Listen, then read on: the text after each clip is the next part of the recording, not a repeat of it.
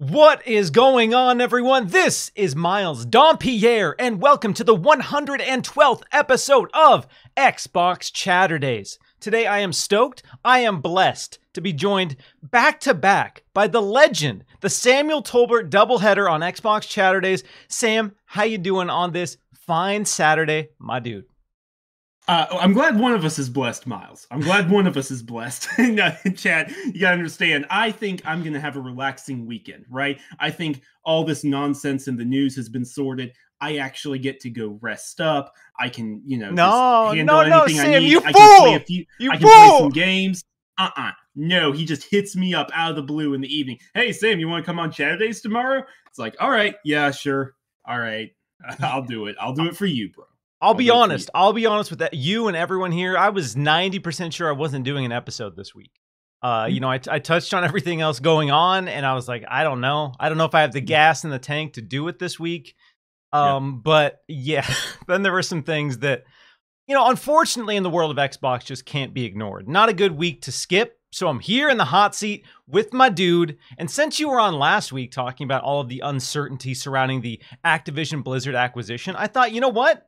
Let's do it again. Let's go right back in that pile, because today we're going to be talking about a big win for Xbox in this saga, the ABK saga, a huge win for Xbox, what these developments mean for the Activision Blizzard acquisition. We're going to be diving into the ID at Xbox Indie Showcase. We're going to be diving into the Limited Run Game Showcase. We're going to be talking about Exoprimal. We're going to be pitching our dream ABK games, and so much more. We have a lot to discuss today, and I'm excited to get into all of that. But first, Sam, I know you, again, we always joke about how you have crushed the guest record. You have been on Xbox Chaturdays more times than anyone, by a mile.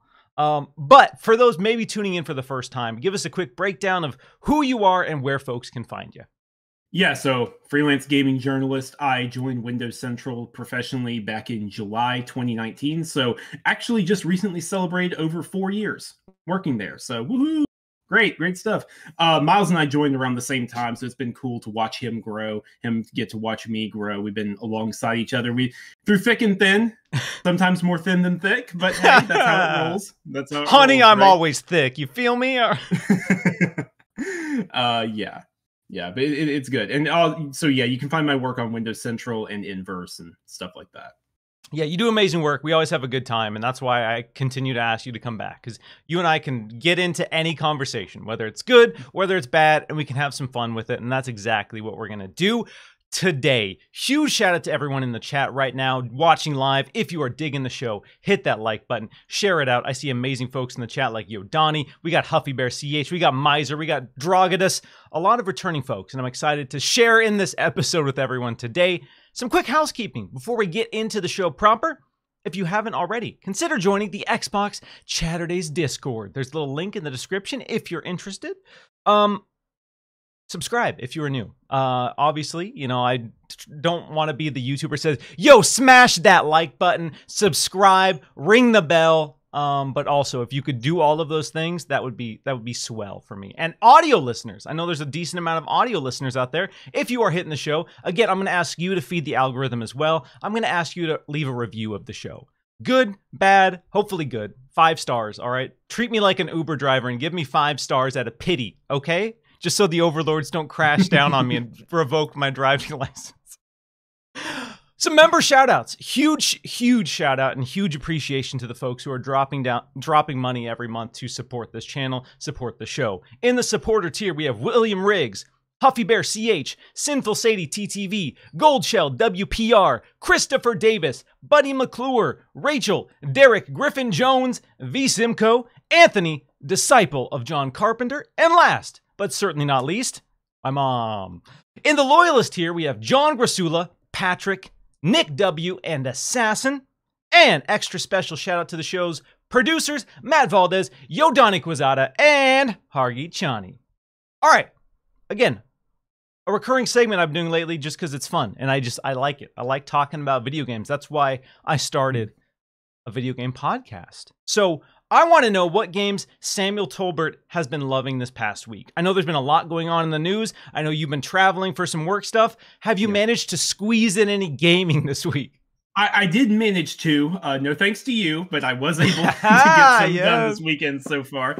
But it's just a continuation of what I mentioned last week. I'm trying to wrap up Tears of the Kingdom, and I'm trying to wrap up Final Fantasy 16. Both of those are like, I'm really, really close on both of those to just getting to the end. So I've kind of put Diablo 4 to the side for now because I'm nowhere near level 100. So I'm like, hang on, I'm going to get back to you, sweetie. Just let me take these two off the board. Then I can get back to doing that. So, but yeah, just continuing to have fun with those. I've accepted, and you can call me a fraud. You can call me a phony. Call me what you will. I don't think I'm ever going to beat Tears of the Kingdom. All right. Fake gamer alert. Woo, woo. Yes. I've put, I think 50 plus hours into Tears of the Kingdom. I've done one of the 4 big temples. So it's a lost hope for me. It's the same thing with Breath of the Wild. I put in like 60, 70 hours into Breath of the Wild. Didn't beat it. Because I realized, you know, I just get, in those games, I just get caught up in the world. I get caught up exploring. I say, ooh, what's this shiny thing over here? Ooh, what's this shiny thing over here? And then I spend 70 hours doing that. And then I check in with my friends who beat the game. And I'm like, okay, where am I at? And they're like, bro, you're like 20% of the way through. And I go, ooh. And so, yes, I still have been playing Tears of the Kingdom intermittently. I still love it. It's still an absolutely incredible game. But the game that I've been loving recently, and it's not a new game, but it's a game I've gone back to in recent weeks, and that's Grounded from Obsidian Entertainment. The little big game where you play as kids, Honey, I Shrunk the Kids in the backyard. My wife and I have been playing that for a long time. We both have hundreds of hours. Again, similar to maybe Tears of the Kingdom, Breath of the Wild. You can beat Grounded relatively quickly if you mainline the story, but we have hundreds of hours in, and we haven't beaten it. But we're on the cusp. We've triggered the final sequence now. So now we're going through and we're finding everything we can, trying to get all the secrets, trying to get all the upgrades before we wrap the game. And do essentially everything that's there. And that's going to be a sad moment because we've been playing this game for so long and so many hours. And my wife isn't a huge gamer by any means. Funny enough, she really only loves pretty extreme survival games. She loves State of Decay 2, has over 1,000 hours in State of Decay 2, and Grounded. Which Grounded I play, and we're playing on normal difficulty, and there's boss fights where I'm like, man, this is rough. This is brutal. There are some, if you've played Grounded, you know there are some fights that are just an absolute gauntlet. So, yeah, she doesn't call herself a gamer. She doesn't play a lot of video games, but funny enough, she just loves the most extreme video games that we can find. So, been loving that. Grounded is amazing, and I'm going to be really sad. Again, I haven't really seen how it ends. It's been out for a long time, but I've avoided spoilers this far. Haven't seen how the story concluded. But I will say, overall, for a survival game, it has one of the most interesting and cohesive narratives. Because mostly, I've played stuff like Ark, and it is just a loop. There is a vague storytelling component, but Grounded has a definitive campaign that you can start and finish. And it's good. It's really good, and it makes me really excited for that Grounded animated series they're doing, because the story and the world is very interesting. They did, again, it's Obsidian, so that's kind of what we expect. But sure, man. But nonetheless, I do think, Miles, there were a lot of questions when they first announced Grounded. What was it, Exo 19? I think Exo 19, so yeah, because it was it definitely was, because that was the last Exo that happened. And they announced that, and there were some questions like a survival game, Obsidian, but like what? It still feels like an Obsidian game, even though it's so different from what they've done before. Kind of like Pentiment in a lot of ways. It joins Sea of Thieves in my list of some of my most favorite recent new IP in gaming in general from anyone. Yeah. Like, it is such a great world. It's an ingenious concept that when I look at Grounded, I say, how hasn't this been a game already? Why wasn't this idea tapped into so long ago? Because, it's obvious to people who grew up in the 90s, 2000s, that Honey, I Shrunk the Kids world and that concept. But the way that they brought it to life and Grounded, and with such a small team, it's just a huge achievement. And I'm excited to see where that IP goes. I imagine they'll continue to support mainline Grounded, as even though they released 1.0, they've released huge updates like a Wasp and the Wasp Queen and all these new mechanics and features. So they'll keep updating it, but I wonder if we're going to get a Grounded 2 like a full up Grounded 2, or what the future of that franchise is. Because if they're doing an animated series, I can't imagine it's just, oh, we did Grounded once and we're moving on. We're never coming back to Grounded. I agree. I wholeheartedly agree. But also, Miles, someone correct me if you feel differently. As much as I think they have done an amazing job with these updates, and I think they've expanded it really well and it's been cool, I do think there is a finite limit on how much can theoretically be added. This is not Sea of Thieves, where Sea of Thieves is going to go on for eternity. As long as Sea of Thieves is popular, Rare and their support teams can continue adding to it. I do think there's a cap potentially on what can be added to Grounded, and I think a sequel would make sense for Grounded. I'm not saying it happens anytime soon. I think it would be like after the animated series, and the animated series isn't close, but I think it'll happen eventually. Yeah, I agree, because they have the confines of the yard. Right now, we are theoretically confined to the yard, unless they do wild updates where, oh, now you're on the other side, because you see glimpses of like gas stations and other buildings on the other side. We of the could fence. go to the front yard. We could go. The one I know a lot of people talk about, and the one I would like is if we could go in the house. That would be interesting, because that would really change how traversal works. It would change how construction works, because you wouldn't have all the grass and stuff to build with. So it could be interesting. There are things they can do. I'm not saying there aren't. Yes. So Grounded, love it. Obsidian rules. Obsidian is one of the best in the game right now. Top tier. A huge get. One of the biggest gets for Xbox, just generally. That team delivers. And they deliver consistently and they deliver quickly. Few developers right now are able to ideate and execute a game in a few years. We hear time and time again games take 5, 6, 7, 8 years. That's not Obsidian's MO. And some people look at stuff like The Outer Worlds and say, oh, well, it's not 100 hours. And I say, keep them coming. Give me more 20 to 30 just banger RPGs, and I'm here for it. I'll play every single one of them. Avowed, I am looking forward to you next year. Cannot wait. Let's go, buddy. All right. One thing I do want to touch on that's kind of a bummer, and it was kind of something I wasn't expecting to see this week, but yesterday, Larry Herb, or Major Nelson of Xbox, announced that he was packing it up. After 20 years of being with Xbox, he took to social media to say his farewell to Xbox and say that he's moving on to the next chapter of his career, and he's taking some time to time away to spend with his family.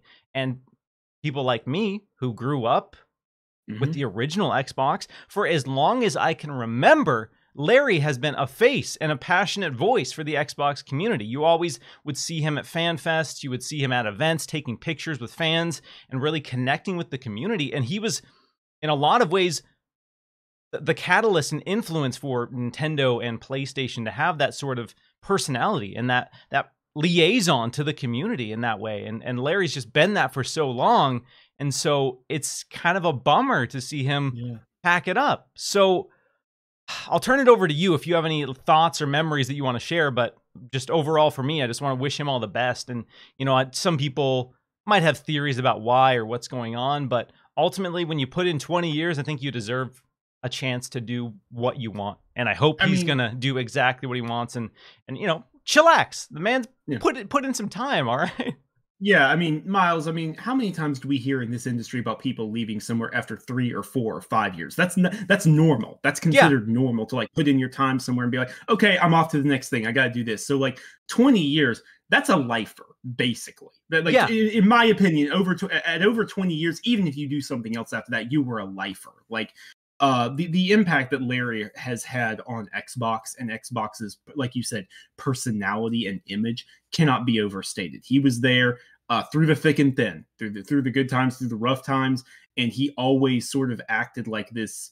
I don't want to say beacon, but just this pillar that the Xbox community could be talked to, could be drawn to have those lines of communication always staying open. So I wish him the best. Wish him the absolute best. I hope he takes a long vacation.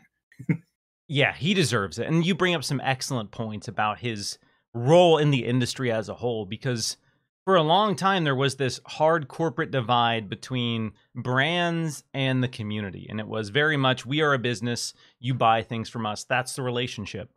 And again, some people have, I guess, concerns or criticisms about the parasocial relationships between brands like Xbox and the community, but it it, at least on a surface level, it makes everything feel a bit more human when you have a face, when you have a voice you can point to for Xbox and say, this person represents Xbox. This person is out engaging with the community. This person is excited to interact with fans. I never had a chance to meet Larry, unfortunately. And, you know, Same. I mean, again, he's not passing away, so there's still a time for me to potentially meet him. But, you know, I saw so many people sharing these stories about times they interacted with him, the time that they met him, what it was like working with him, and to see hundreds and thousands of people just champion this individual. It really shows how important he was to the community and Xbox. So it's the end of an era, and it's a weird time. It's, again, as we get a little bit older, and something I've been reflecting on recently is, you know, eventually things do end, and it's weird and confusing when they do, and it'll be really interesting to see, you know, he's talking about the next chapter. What is that? Where does Larry go from here? What does he want to do? And that'll be what I'm most curious to see is, you know, clearly he feels fulfilled with Xbox, and he's ready for something different. And I'm excited to see what that is. Because, again, I've never worked anywhere for 20 years. No. I hope, you know, one day to find somewhere where I can lock in and feel secure and have that development and growth to be there 20 years. But yeah, in my career so far, that hasn't happened. So clearly he enjoyed his time with Xbox. Clearly. Yeah. I mean, what's that? One of my favorite songs from Tears for Fears, right? Nothing ever lasts forever. But hey, so that makes it all the more special. Exactly. Cherish the time you have. All right, everyone? Important. So cheers to Larry. And cheers to the next chapter in his video game saga. A genuine legend. I don't say that lightly. No, an absolute legend. Hands down. I'm going to get to a couple super chats here before we move on to the old next topic. We got Nick W, who says, finally, the Xbox Activision Blizzard merger is done. Can't wait for their games to come to Game Pass. Or is it, Sam? We're gonna talk about it. We're diving into it. We're almost there. We're going there. I promise we're going to have a lot to say about that, and I can't wait. Gold Shell says, my wife has thousands of hours in Sims 4 and Skyrim. Yeah, Sims 4 and Skyrim, two quintessential time sink games that are easy to get lost in. All right, the next topic of the show involves the big Game Pass release for the month, and really probably the biggest AAA release of July. Unless you count Pikmin 4 of July. Yes, July specifically. Unless you're counting not June. No, not August or September, but yeah. Of July, and that is the new IP from Capcom called Exoprimal. And if you haven't been following it, if you're watching live, we have video of the gameplay. But essentially, the pitch of this is 5v5 PvPvE. So you have PvE objectives that you're racing against another team to complete, and your main goal is to kill thousands of dinosaurs, raptors, T-Rexes, Triceratops. You're just getting hit with swarms, and you're racing to do this as fast as possible. When it was revealed, they did a mean-spirited little tease, and they had a character in the game who looked exactly like the lead from Dino Crisis. Red hair, like red hair and all, tight suit and everything. It's like, come on. So the reveal trailer started with her, and everyone's like, "Oh my god!" And then they cut to what the game is, and everyone says, "I don't know. That's not Dino Crisis." But sorry, John Muncher. Sorry about that. But that being said, I was interested as someone who grew up early 2000s era of gaming. I love games like Earth Defense Force, and I love games like Dynasty Warriors. And it's taking that fundamental idea of just getting together and killing lots of things and throwing in some Overwatch type mechanics. You have progression, you have skills, you have all of these things that tie into the modern landscape. There's a battle pass, there's seasonal progression, there's seasonal challenges, seasonal events.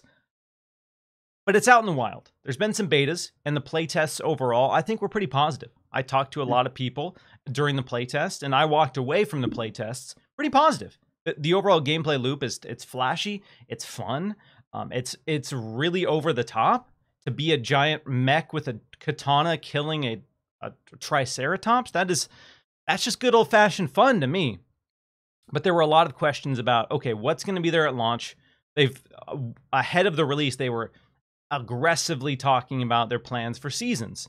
They teased the Street Fighter collaboration that's going to bring in Mecha Ryu and Mecha Guile. They teased a Monster Hunter crossover. They teased new character skins. So they laid out a big roadmap for what's to come.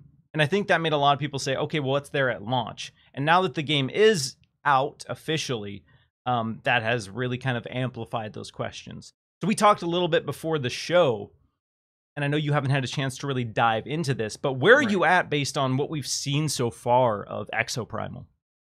I think with Exoprimal, and I don't mean this in a mean way or the wrong way or like downplaying or whatever, I think launching this in Game Pass was a very, very good idea. I think not barring this behind a $50, $60 price tag, if they had done that, I don't think it would have had much of a future. I just can't see that many people taking the risk to jump in, even if they would end up having fun. I think a lot of people would just be put off. But now with Game Pass, it's like, okay, sure, I'm not buying the game. I can get in there. Maybe I'll buy the Battle Pass or something if I end up having fun. I think that was probably the right call. And I am eager to go hands-on with it myself after we're done here. So yeah, it's one of those things where, again, this gets weaponized, or this is kind of a dirty conversation when we talk about a good Game Pass game, quote unquote. And there's been again, this comes from people with disingenuous takes, mostly from people who are just interested in downplaying the entire system. But there are people who talk about Game Pass filler and how certain types of games don't exist, can't exist in Game Pass. And so Capcom this year has had Resident Evil 4 and Street Fighter 6, which are two of the best reviewed games of the year. It's on my top 10, guaranteed. Both games are incredible. Both games are two of my favorite games this year, by far. I'm still playing Street Fighter 6 every single day. I beat Resident Evil 4 times. As soon as the Ada Wong DLC drops, I'm there. I'm back again, baby. No questions. Let's do it. Love it. But then people are saying, okay, well, why isn't Resident Evil 4 in Game Pass, and why isn't Street Fighter 6 in Game Pass? And there are, when we look at Game Pass, I think there are some fair implications that not every single game should or can be in Game Pass, because it really needs to be a mutually beneficial relationship for Xbox and the publisher. And if the publisher is confident the game is going to sell gangbusters, like Resident Evil 4, for example, they would go to Xbox and say, oh, you want it in Game Pass? Okay, here's a stupid number. We know we're going to sell 10 million plus copies, so your Game Pass deal needs to be closer to that amount. And Xbox says, I don't think we're going to make that much money if we put that in Xbox Game Pass, so we're going to pass on that. But Exoprimal, that looks cool. How are you feeling about Exoprimal? Capcom has done a lot of events and showcases leading up to the release of Exoprimal, which makes me feel like they're trying to convince people that this new IP is a hit. They're trying to get people in the door with this new IP, and there's no better vessel for that than Game Pass. It breaks down that $60 barrier to entry, because, again, I think it's a lot of people were on the fence about spending $60 on this game. And so you have a system like Game Pass that lets people get in the door. It's a multiplayer-focused game. People can try it. If they love it, they can invest in the Battle Pass. They can invest in the seasonal content. And if not, they can move on and play something else. And it's not a big burden or loss to the player. So again, I don't say this as a dig on Game Pass or a dig on the game, but I do agree that this is an excellent Game Pass get. And with the timing of it being a summer release with its multiplayer focused elements, I always figured it would be a good, quote, Game Pass release. But that being said, I do want to talk about my impressions of it, because I'm about 6 hours in. I played 2 of the 3 betas ahead of launch. So I spent a decent amount of time with Exoprimal going into it. So I knew exactly what this game was going to be. 2 questions I had from the beta going into it is, how much content is going to be there? We saw a small portfolio of maps. We saw a small portfolio of modes during the betas, and there were 10 exosuits. So that was my big question going into the full launch, is what is the meat of this game at launch? And there's been a lot of people who have, played the game a few rounds and bounced off and said, this is the same thing over and over and over and over again. And I understand that. I really do, because the onboarding experience is really slow.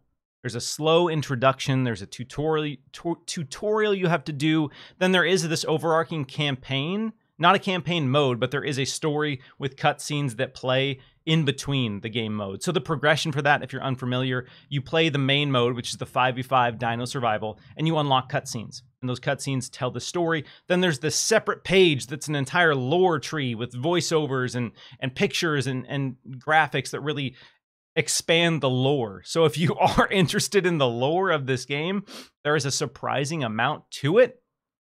But the overall gameplay is the 5v5 round-based, objective-based multiplayer modes. You go to one point, you kill dinosaurs. You go to another point, you kill dinosaurs. You go to another point, and then you move the payload. And then there's some PvP elements kind of sprinkled in throughout that as well. One thing the game does not tell you at all in any way is that every 10 rounds, you unlock new events, you unlock new modes, and you unlock new dinosaurs. That feels important to mention. But, so okay. Literally, when you play the first 10 rounds, it is the same thing over and over and over. And you're like, this is it? This is the launch game? Like, there is nothing here. And then we were playing last night, and we got to 10 rounds.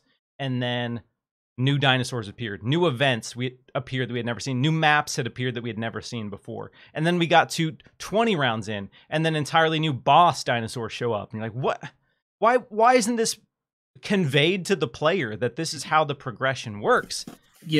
Because a lot of people aren't going to stick around for that. They're just going to assume that what they played for 10 rounds, granted, 10 rounds, that's a couple hours. You can't do 10 rounds that quickly.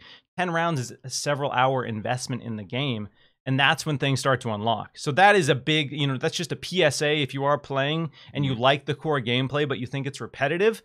Unfortunately, everything is gated to 10 levels, it seems like. So every 10 rounds... That's a weird decision. That's a really weird decision. Because they tell you that by completing these game modes, that's how you unlock the cutscenes. But what they don't tell you is that that's also how you unlock new dinosaurs.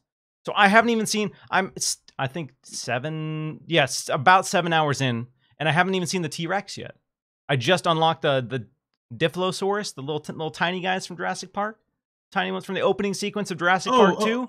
You mean Compies, Compsomagnus. Oh, yeah. And so those are there, and those are cool. It's a huge swarm, and they climb all over your mechs. And so moments like that happen, and it kind of reinvigorates my interest because I love the core gameplay of this. It's really fast. It focuses on speed overall. So it's just you're doing things as fast as you can, killing things as fast as you can, and you're racing.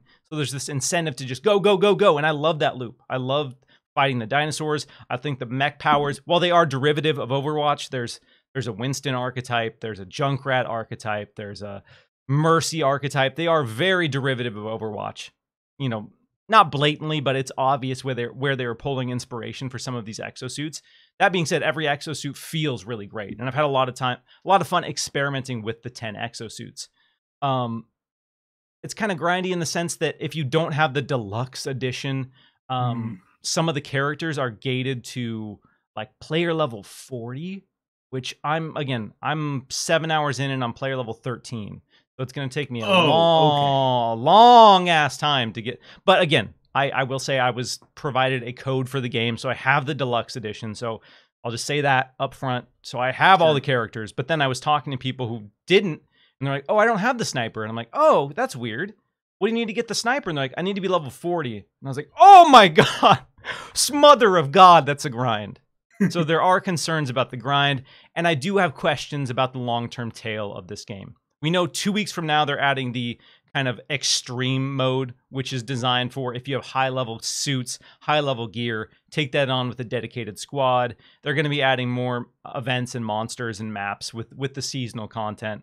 But I do wonder what the community is going to look like in the next couple weeks as people have seen everything the game has to offer. And I've seen people, come out on Twitter already and say, I'm done. I don't like this. It's really repetitive.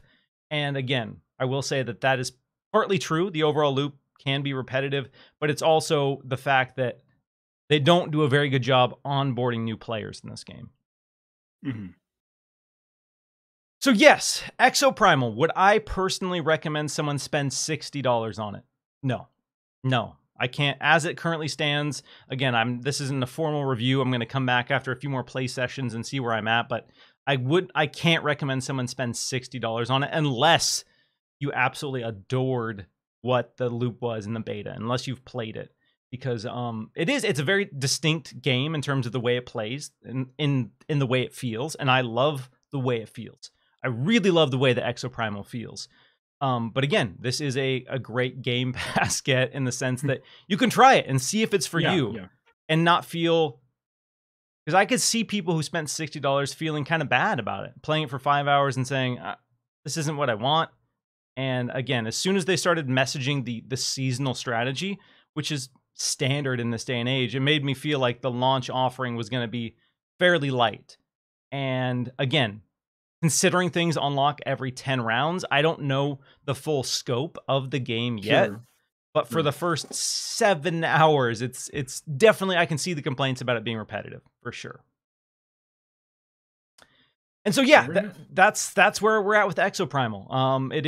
It's not going to be an unquestionable 9 out of 10 or 10 out of 10 like Resident Evil 4 and Street Fighter 6 for a lot of people, but if you enjoy Earth Defense Force, if you enjoy Overwatch, and you have a squad that wants to get down and just speed run every single round, that just chaotic, frantic energy, it's one of those games that gets me standing up a little bit, you know? You know, when you're really into a game and you have to kind of stand up a little bit because there's just so much happening and so much going on. I'm getting that. And for me, that's the sign of a fun game.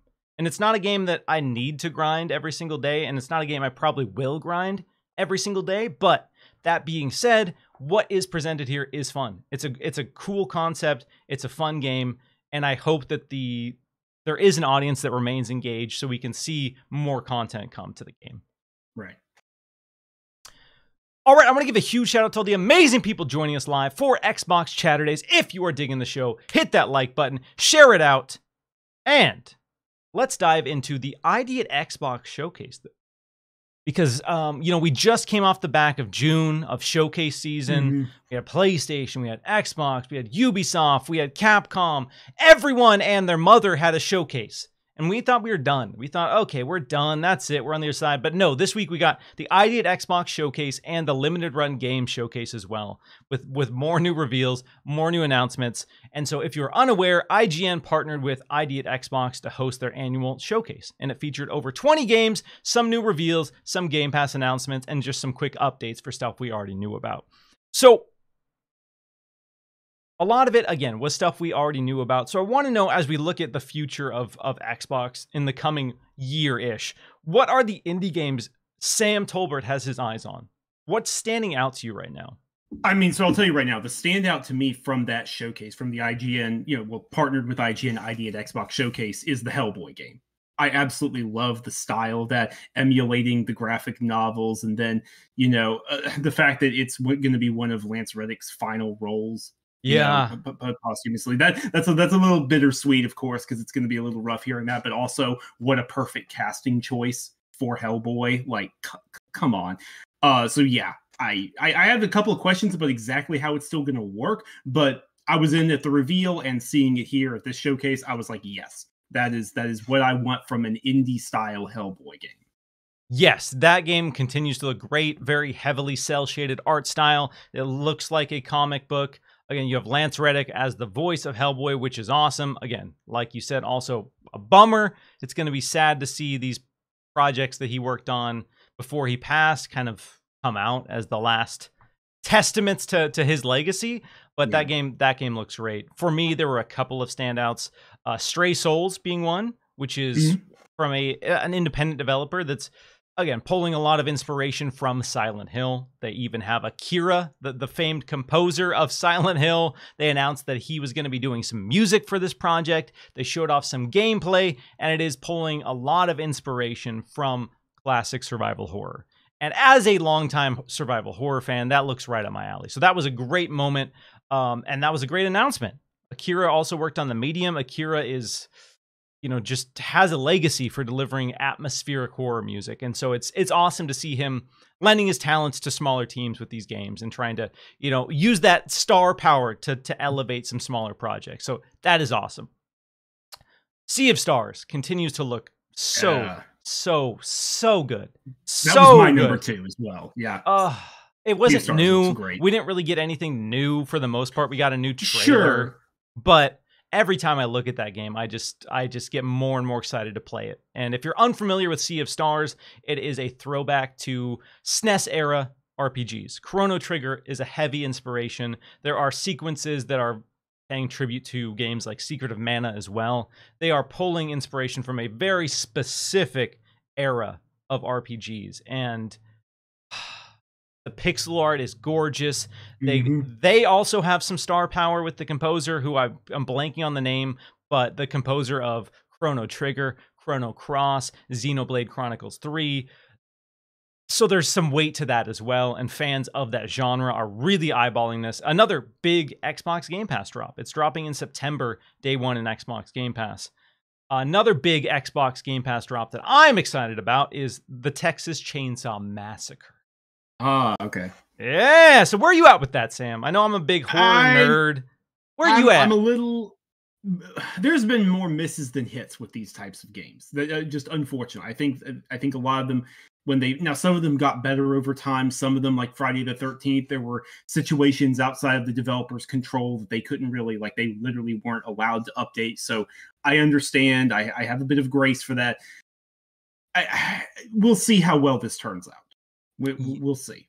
Yes, I have played it. I played it last October, and that was a very early version of the game. I like the loop. If you've played Friday the 13th, it is very much that, but amplified, because you have 3 killers now and 4 survivors. So you start as a survivor, you're essentially meat hooked in a basement, and you need to get out of these locations. There's a lot of different ways you can escape, but much like Friday the 13th, that is your overall objective, is figuring out a way to escape.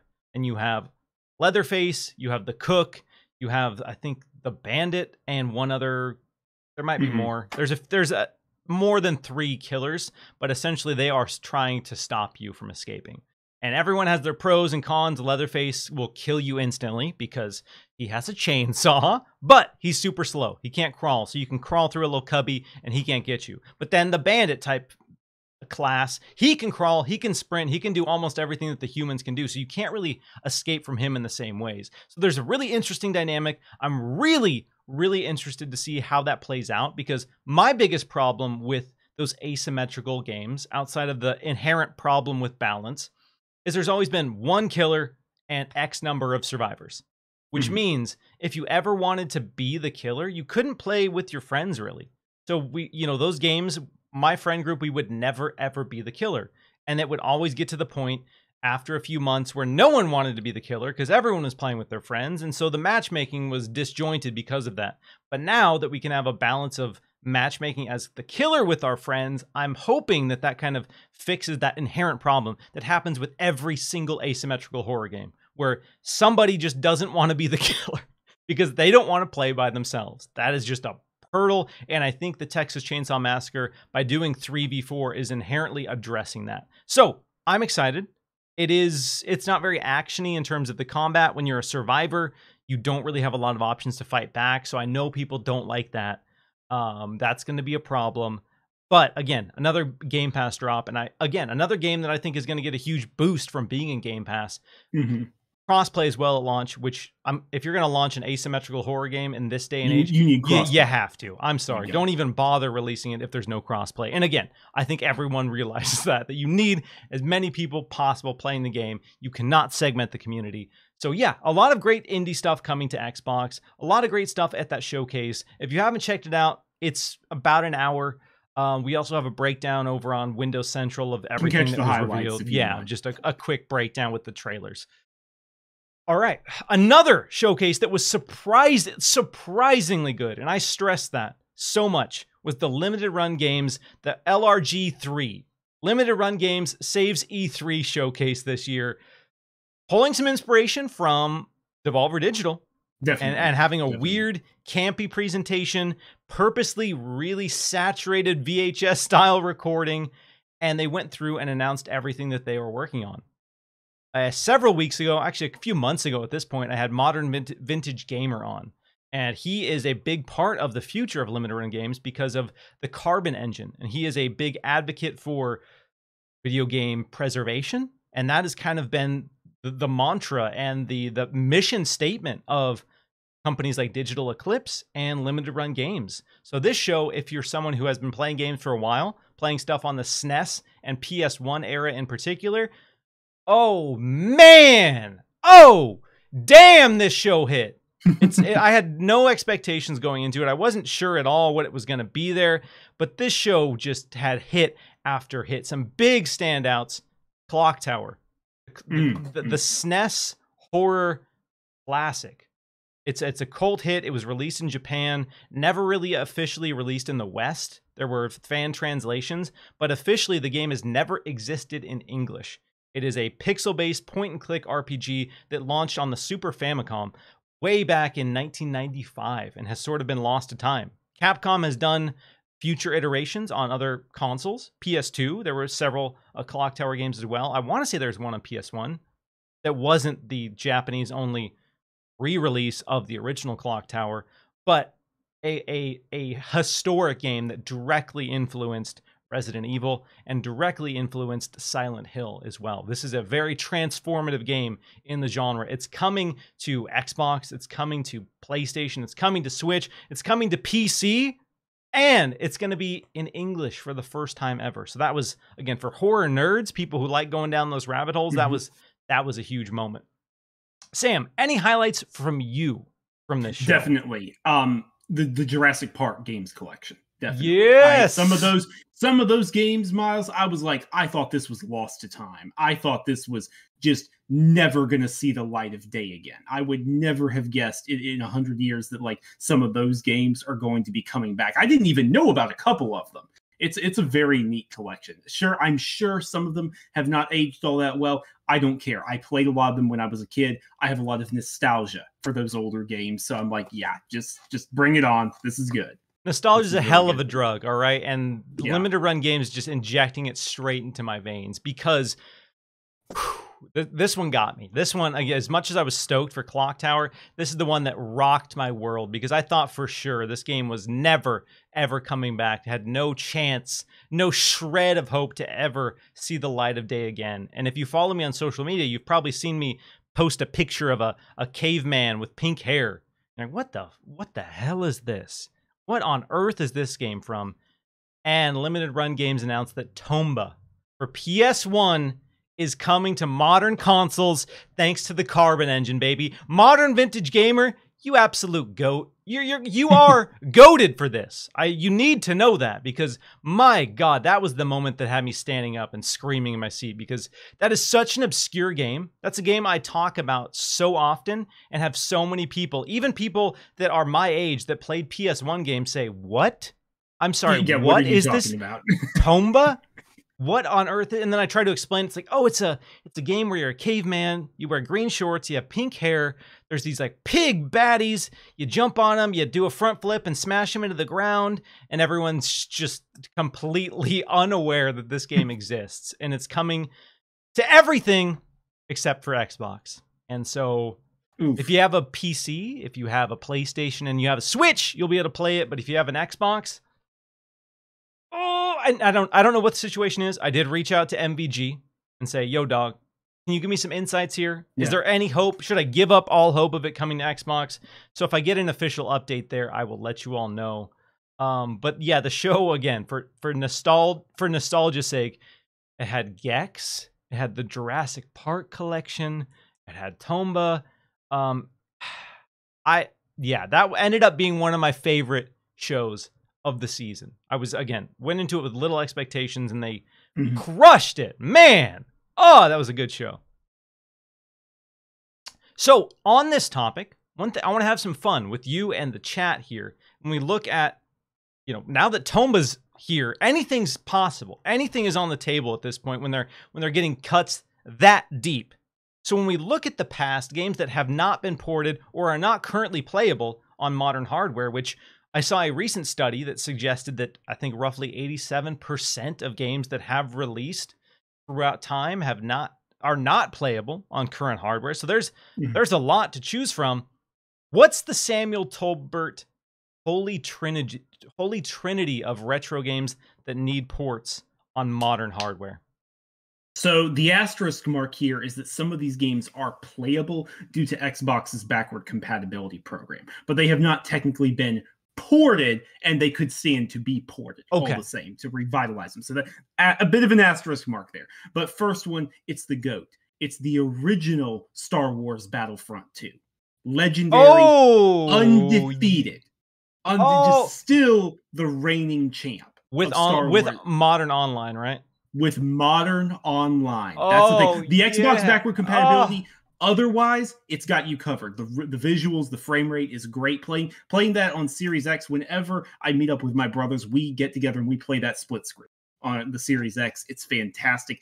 I just wish I could do online. Can you imagine 16-player or expanded 32-player Battlefront 2 online? Like, I can imagine. I've been imagining that for so long. So I'm with you. 100. Yes, I back that with every fiber of my being. Let's go, dude. That game, I genuinely think I've put more time into that game than any other game on earth. Literally thousands, plural, of hours. Thousands upon thousands spent playing as a kid. And even today, maybe not as much today, but like even now, boot it up, play with my brothers. It's what a legendary game. What a phenomenal game. That is a game that I remember playing so much on original Xbox. Me, my younger sister, my younger brother, we loved it. We played it so much. And we had a family trip to our grandparents' house a while back. And we packed up the Xbox. We brought the Xbox. We brought controllers. And we thought we brought Star Wars Battlefront 2. And unfortunately, when we got there, we realized we did not pack the game we wanted to play. And it was one of those games where we rushed to the a local Walmart or Target or whatever it was, and we tracked that down. We tracked down another copy of Star Wars Battlefront 2 on Xbox, because that is how much we loved that game. And we weren't going to go even just the couple days we were at my grandparents' house not playing that game. So man, yeah, that's a good shout. That's a good shout right there. Mm-hmm. So the other one I've got, the other two, I'm cheating a bit because it's like they were originally separate games and then they kind of combined them into one. So I'll explain. I think you can do some finicky stuff on PC to get it running. It definitely doesn't run out of the box if you were able to find a box or find, the disc or something. But the original Zoo Tycoon and all of its expansions, the OG, that's the other one that like I really want, because they had one, it was Zoo Tycoon, but then they released a standalone that also was an expansion. It was kind of weird where you could do aquariums, and then they did one that it was Jurassic Park, but like the brand name was ripped off, right? It was dinosaurs and other like prehistoric animals. I would love to be able to play that again. I'm not a big city builder person. City builders have to be really good for me to play them. There's exceptions. I love the OG Zoo Tycoon. Fantastic collection. I think I still have the box, like the box set that came with everything, somewhere around here. I might have to track that down. Not sure, but yeah, just bring the OG Zoo Tycoon back for me, please. Yes, man. Sam's coming prepared with some hits. So you got any others? One more you want to shout out? Give me a moment on that one. If you got any that are like burning at the top of your brain. This wasn't on my list, but it should have been, and I want to shout out Nintendon the Otaku, coming with an excellent take, saying, I just wanted Sunset Riders. Hell yes! The SNES port, Sunset Riders, a Konami arcade game. The SNES version of Sunset Riders, an all-time masterpiece. Contra who? No, Sunset Riders puts Contra to shame. Let me tell you, that is the definitive side-scrolling shooting game. It is a Western. It's got some of the most iconic bosses of any side-scrolling game. You may have seen a shirt I posted. It's a very obscure deep cut where it's just a blonde cowboy guy, and it's just text on the shirt. It says, "Bury me with my money." That is a sound bite, a sound clip that has been in my head for decades. And it's from the first boss of Sunset Riders. So yes, Sunset Riders, bring that to modern consoles. Give it online multiplayer right now. Right this second. How it hasn't happened is out of this world, out of control. And that is a great shout from Nintendon the Otaku. Oh, and then awesome. Tando's coming at you saying, Planet Zoo is 10 times better than Zoo Tycoon. You going to stand for that? You going to stand for that slander? Oh, Planet Zoo, Planet Who? Come on. Oh, we're not doing this. We're not doing this. And yeah, I've got my other one. If you want one more, backward compatibility program did a great job for Xbox. They did a phenomenal job getting a lot of those classic OG Xbox titles. Miles, there's one they didn't get that still bugs me. Hit me. It still really bugs me. It was Amped freestyle snowboarding. Oh, damn. Amped. That was if you had an OG Xbox, that was there. That was in your library. You guaranteed. Had it. End of discussion. And again, I'm not even a sports guy. I'm not really a sports game person. I loved Amped snowboarding. Missed that game. That was in the era when everyone was trying to compete with Tony Hawk. So people were bringing it. People were really trying to match that energy, match that intensity, and Amped was a byproduct of that. And Amped ruled. I didn't care about snowboarding at all, but I loved that game. Exactly. That's the thing. You didn't have to care about snowboarding. It was just fun to play regardless. Yeah. Good shouts, man. Hell yeah. Love that. I have three, and I kept it to, I think, PS1 era. Yeah, all of these are PS1 era. All of these are PS1 certified masterpieces. Well, 2 out of 3 are certified masterpieces. 1 is just a weird-ass game that I have nostalgia for. First up, Parasite Eve. Parasite Eve. Square Enix has just a robust catalog of amazing IP. They put out so many amazing games over the years. But one that we see a lot of people talk about and have fond memories of is this weird turn-based RPG that was also a survival horror game called Parasite Eve. They did a few of them. They did a sequel to Parasite Eve 1, and then there was a PSP game as well. So it wasn't a long-running franchise, but it was a franchise that people really love. And that Clock Tower's on the table. Capcom is saying, all right, here's this weird IP. We're not doing anything with it. We're not going to touch this. So you can have there you go. LRG. Yeah, I hope that Square Enix looks at LRG, looks at Clock Tower, and says, yeah, you know what? Let's do that with Parasite Eve. All right, we don't have the source code. We don't have it. Thanks to the Carbon engine, they can go in and they can make that work. So Parasite Eve, let's go. Another one, Brave Fencer Musashi. You ever heard of that? You ever heard of that little ditty? Oh, it's been a long time. It's been years, plural, since I've heard that name. Oh, I think that was another Squaresoft joint. And my God, what a game. It was a really cool action. Not really, it had RPG elements, but it was mostly like an action adventure game where you played a little ninja samurai character. You fought huge over the top bosses. It was kind of chibi in terms of the proportions of characters, but Brave Fencer Musashi is a game that another one that a lot of people don't really talk about that just came out in this period of time where Squaresoft was just dropping game after game after game, and everything they dropped was really, really good. The PS1 library was so stacked. There was so much competition, and people could put out great games in the matter of 12 to 18 months, and they were over and over and over again. So that's another shout.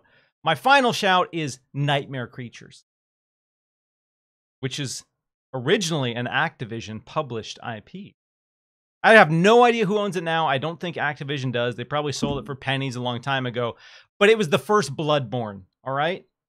It was the first Bloodborne. From Software ripped off Nightmare Creatures on PS1. No, but in all seriousness, it was a weird, gothic, dark, gritty action, kind of sort of hack and slash game. It was a little clunky. You fought vampires. You fought werewolves. You fought Nightmare Creatures. They did a sequel, and Rob Zombie did all the music, I think, to the sequel. I don't know if he did the music to the original, but it was very, very much a late 90s, early 2000s ass game. But it's one of those franchises that had a reboot in development a few years ago, but then that was quietly canceled, and now it doesn't sound like that's happening. But I would love just to go back and have the original playable on modern consoles, just because, again, it's, for me, I love going back to games that had great ideas but poor execution, and really looking about how they potentially influenced other games. And Nightmare Creatures is one of those games I remember renting 3-4 different times, never even coming close to beating it because I had no idea what to do, but still really liking the overall world. So that's my kind of weird trinity of games I'd love to see come back, thanks to the old Carbon engine, which, again, floodgates are open. Floodgates are wide open. We got Hussein saying, bring back Radical Entertainment. Army Men Sarge's Heroes is a good shout from Space Dovahkiin. Oh, that's good. That's a good one. That's a good one. Oh, man, this is taking me back. Nintendon also shouting out Kung Fu Chaos. Oh, man, we're in a little time capsule, right? Ugh. Good games. Good games. All right, Sam.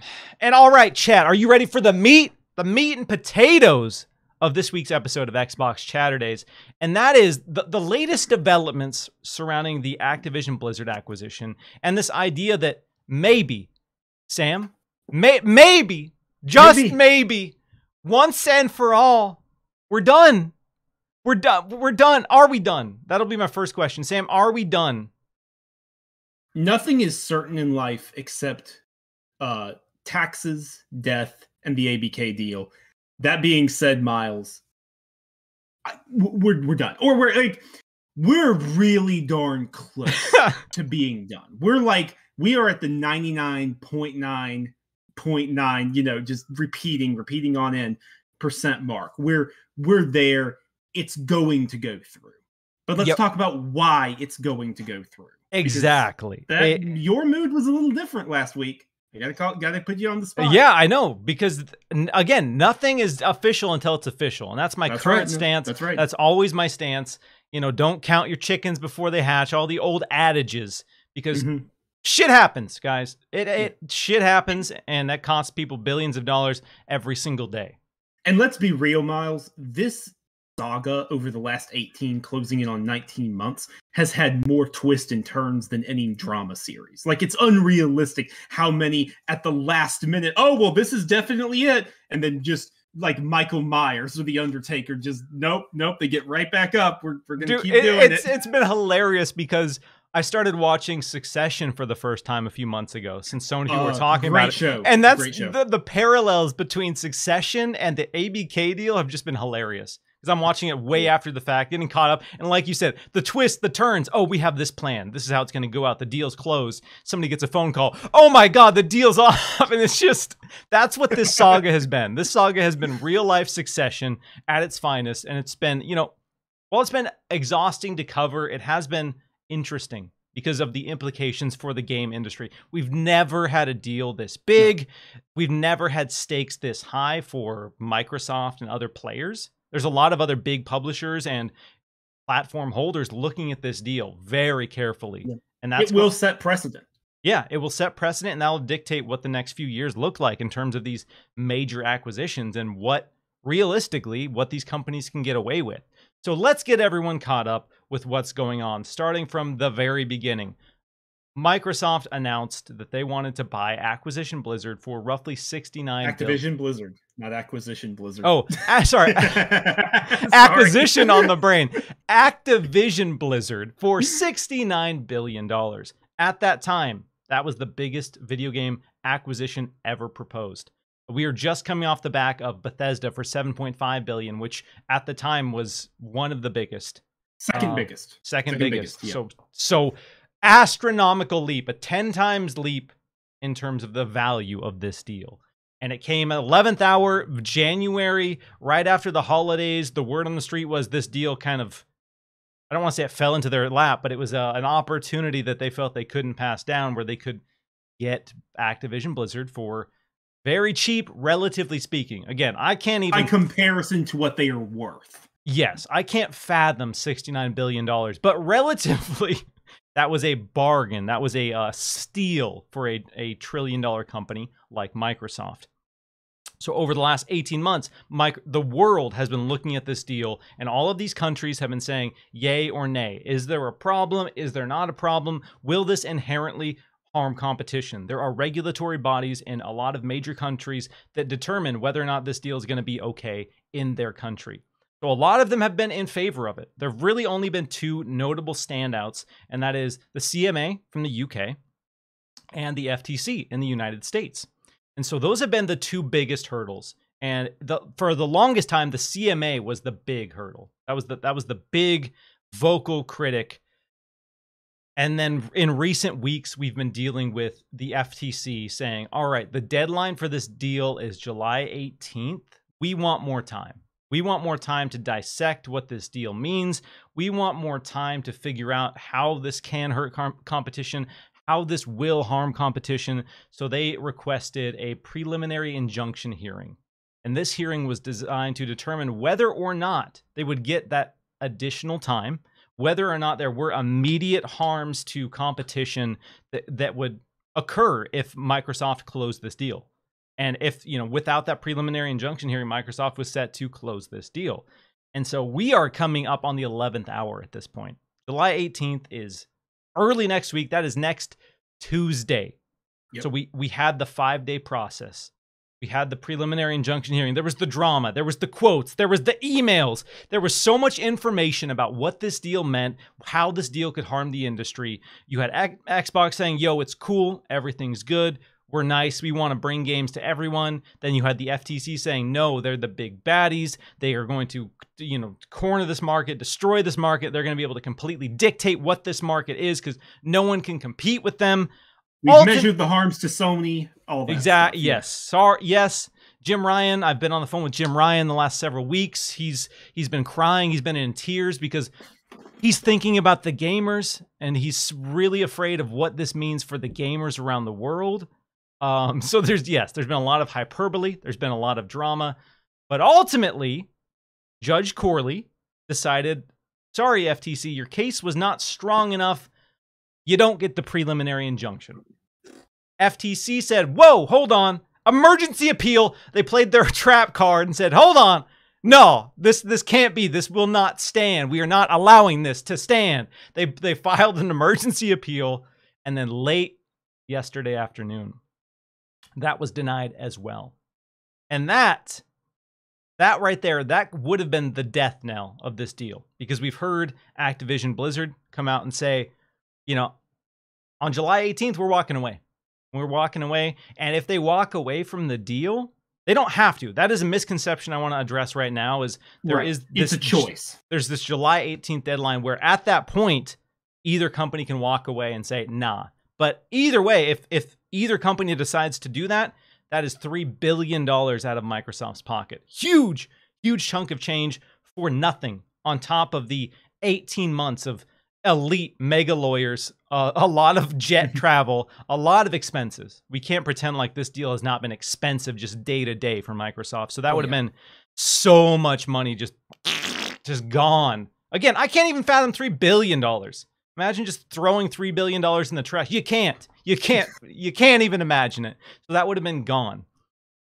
So now, Sam, we are at a point where CMA is still the holdout here. So I've been rambling for a bit. Get us caught up on where we currently stand here with this deal and whether or not it's going through.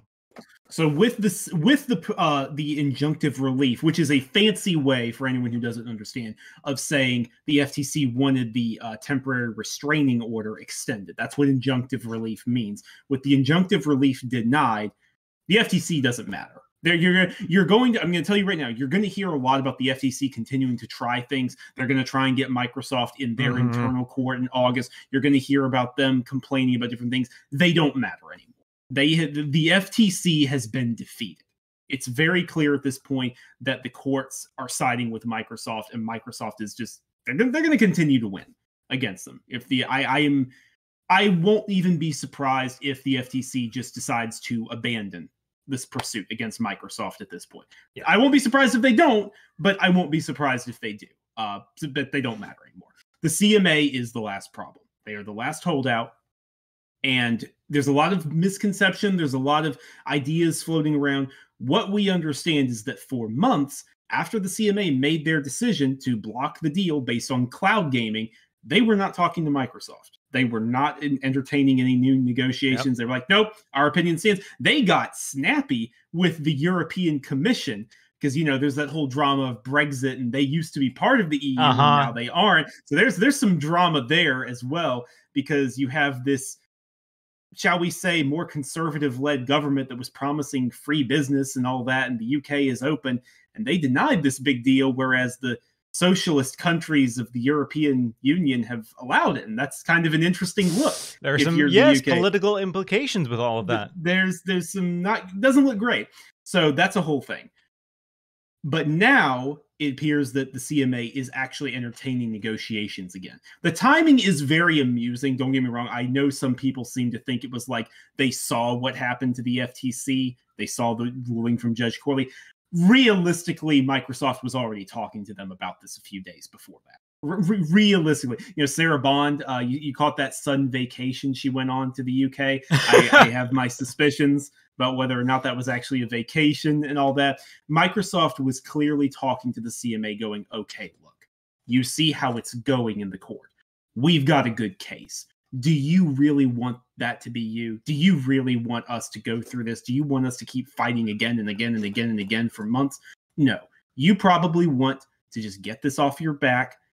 And so we're going to offer you something to get it off your back. What can we offer you? Reportedly, Microsoft is willing to give up the rights to ABK games in the cloud in the UK. That means they would sell the cloud rights, not the games, but the cloud rights specifically to a telecom company like EE or something like that, where that company could then say, okay, we hold the rights to these cloud games. The CMA's entire case was built on cloud. They no longer have any issue. The deal can proceed. There are some, the timing situation is a little weird here because experts that I've talked to and that I've been reading like their opinions, experts are divided on whether or not Microsoft can actually close without the CMA completing this new investigation. There's differing opinions. Yes. I don't know. I don't honestly know the answer there. What I can tell you is that on the 17th, the day before the deal, Microsoft and the CMA are having a big meeting. It's been publicized. The CMA has confirmed it. They are having a big hearing where they're going to hash some things out. So there's a couple of possibilities. The way I see it, the way I understand the experts, there's two real possibilities. Because either way, this deal is going to happen at this point. Possibility one, the CMA says, okay, look, we need technically some time to complete our investigation. We know this is going to be enough. You can go ahead and close. We'll rescind our order.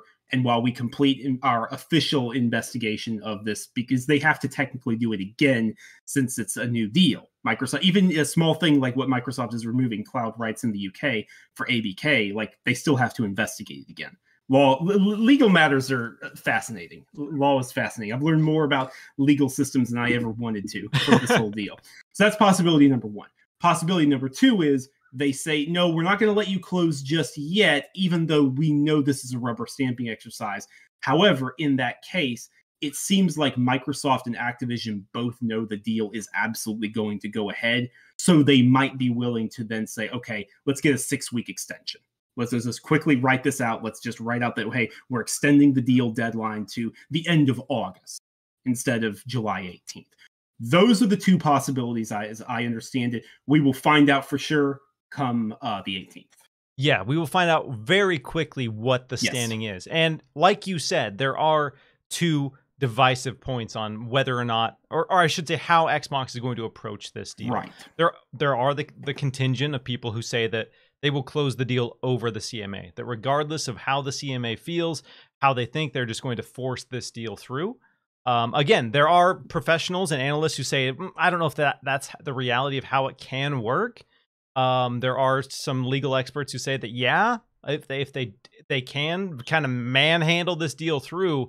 But again, Microsoft has spent a lot of time and energy trying to, I don't want to say play nice, but really you don't want to rile up these agencies unless you really need to. Yeah. And there is this idea that now that the deal it's more or less done, that this July 18th date doesn't matter as much. Because let's say they want to see this through with the CMA, they want to do the right thing, and they say, all right, if it takes till the end of August, whatever. Again, Xbox and Activision are actively talking. I imagine they are going to look at that and say, okay, we can wait. We can wait a few more. We've waited 18 months. What's a few more weeks here? We're not going to walk away. And that is a realistic possibility as well, that it doesn't close Monday, which is kind of what some people are suggesting. There's been the mix, I don't want to say mixed reports, but the wording has been a point of contention regarding Activision Blizzard and NASDAQ.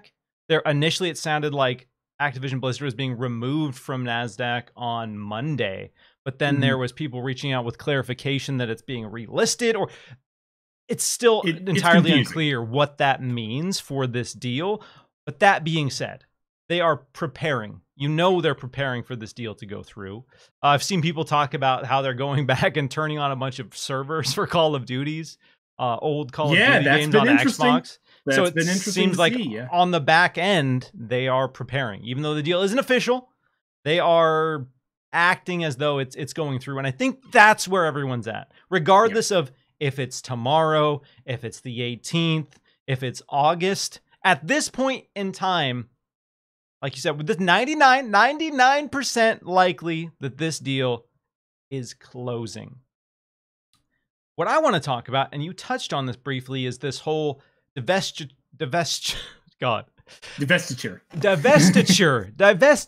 of the cloud gaming rights for Xbox in the UK. Because that is a realistic possibility, is that for these ABK games, they're going to have to sell their rights for cloud gaming to another company. Does that really matter for Xbox's big all-inclusive strategy with play anywhere and on console, PC, and cloud if there's a third party in the loop?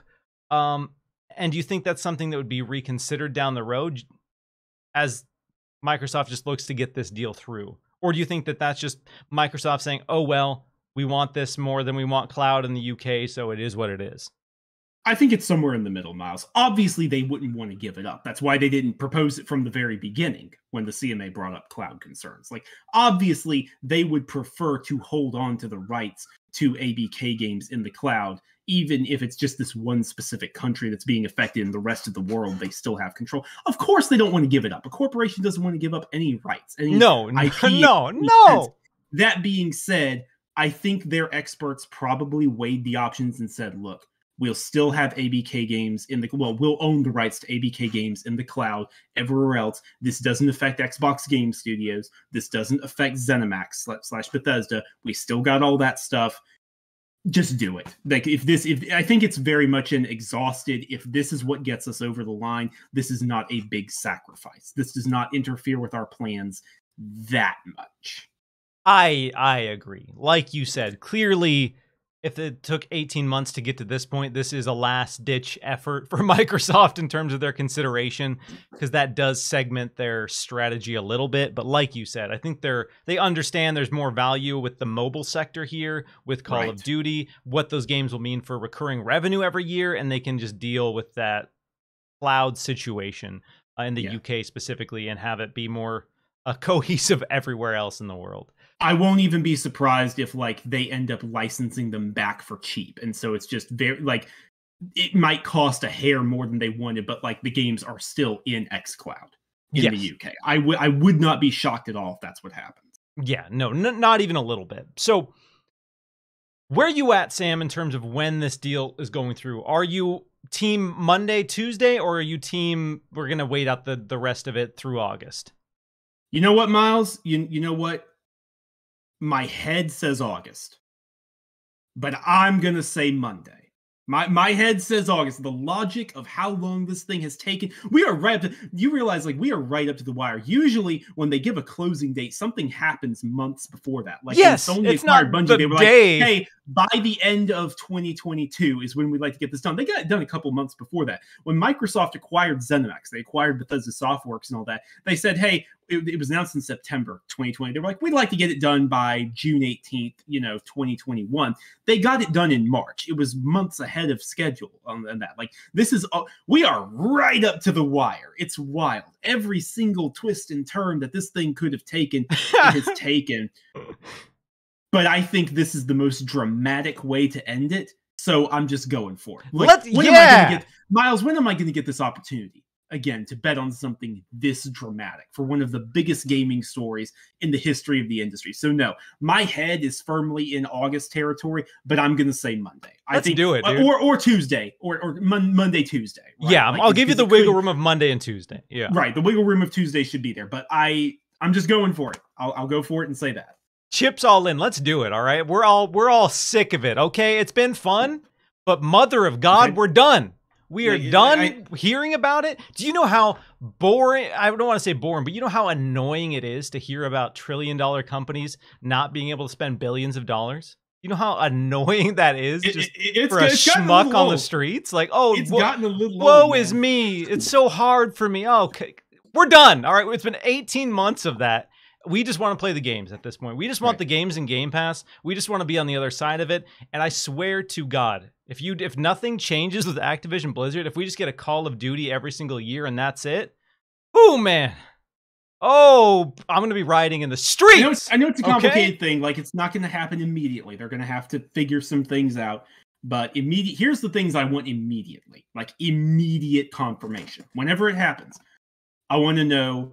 I want to make sure that, so they've explicitly said that, like, the unionization efforts will be okay 60 days after closing. So that's the legalese on that, is like 60 days after the deal happens, ABK employees can continue unionizing without being thrown into a meat grinder by their current overlords, essentially, because that's what's been happening.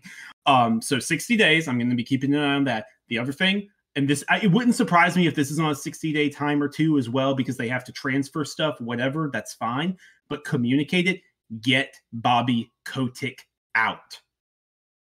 That's going to be a big point of contention, is how they handle that. Because obviously they don't own the company, so they can't talk about culture. They can't say that. They can't talk about change. They can't talk about personnel. And they've talked about Bobby, the transition of power. That is something that they have talked about. So Bobby will not be gone day one. He won't. That's just, they've made that clear. But how long is this dude in the picture? They need to very quickly make it clear. Is Microsoft going to touch the last several years of the workplace complaints, of the practices, and say, here's our commitment to Activision Blizzard employees. Here's our commitment, because they are still technically a separate entity. What does that all look like? Because we have a lot of questions. I had when this acquisition was first announced, that was one of my first big points is, what does this mean for the employees over there? Because it was announced during a really rough time. Things have changed slightly, but the reason that it was so cheap to buy is because everyone's like, I don't want to work here. This place sucks, dude. Employee this place walkouts. Sucks so bad. Thousands of people walked out. So what's that all look like? Because you can't just, I shouldn't say you can't. I don't want them to pretend like, oh, things are better now, so we're gonna ignore that noise. That was in the past. Understand they can't immediately answer every question. I get that, but there needs to be a plan in place. And I wonder, I have to imagine those conversations have been happening behind the scenes. Because Miles, I think those conversations happened back in January last year. I think they had to. Yeah. When you approach something like this. Microsoft has done a lot to be this inclusive workplace, and they've done a lot to build themselves up as a great place to work, and that is completely counter to what Activision has been. All right? Regardless of whether or not you like their games, that's fine.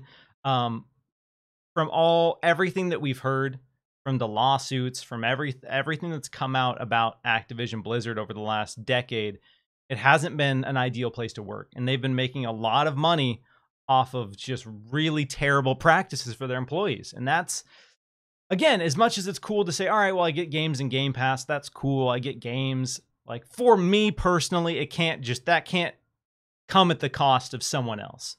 That's just, to me, that can't be the way we look at it. That cynically. I need to know that things are better for us as the consumer, because that's, what Microsoft's been banging the drum on, and the people who work there, because we know it hasn't been great. We can't pretend like it has been great, and we can't just say, oh, now that the deal's through, they're part of Xbox, so everything's Gucci. Everything's good, man. Everything's chill, bro. We get Call of Duty and Game Pass, son. That's it. That can't be it. Not for me. So let's talk about what this deal means for the players then. Actually, I want to get to a quick super chat. Appreciate everyone here. If you're, here having a good time, hit the like button, share it out. We have more ABK stuff to talk about. We're going to have a little more fun with it. Quick super chat from Nick W, who says, another game that LRG was announced was the Gex collection. Hell yeah, the Gex trilogy. And Plumbers Don't Wear Ties. Another deep ass cut. There's been people coming out on Twitter, skeptics, people who just have questions about the deal, and a question I see repeatedly, and I want to touch on it with you, and I want to touch on it with the chat, is All right, how does this deal benefit the players? How does this deal benefit the consumers? Because that is, what the Microsoft has been talking about. That's what a lot of the audiences have been talking about, is how this deal will benefit us as the average person playing and buying video games. So let's talk about that, Sam. For you, when we look at this proposed ABK deal, when we look at what Microsoft has said, and then when we look at the reality of what this could potentially mean, what exactly does the ABK deal mean for us? So for us specifically, like not worker side or anything like that. Yeah, for us, me, yes. it comes back to that word potential, Miles. It comes back to that word potential because I wrote a breakdown of this back in November. I want to say November 2021. God, a long time ago at this point. Jeez. Before the deal was announced, a couple months before the deal was announced, breaking down like why Activision just doesn't make games besides Call of Duty, because they can't, because they have just that's the kept machine. on. Call of Duty is the only thing that has kept, well, in sports games. So Call of Duty and sports games, it's a little different. Some of the changes there are minimal, to say the least. Like Call of Duty has just come out every single year without fail. Doesn't matter the problems. Doesn't matter how budgets have gotten higher. Doesn't matter that game development takes longer. It comes out every year. But that has come at a cost, because the entire publisher, Activision Publishing, is just Call of Duty. It's a Call of Duty publisher. That's what they make. Mm-hmm. So many studios. Used to make Crash. Used to make Spyro.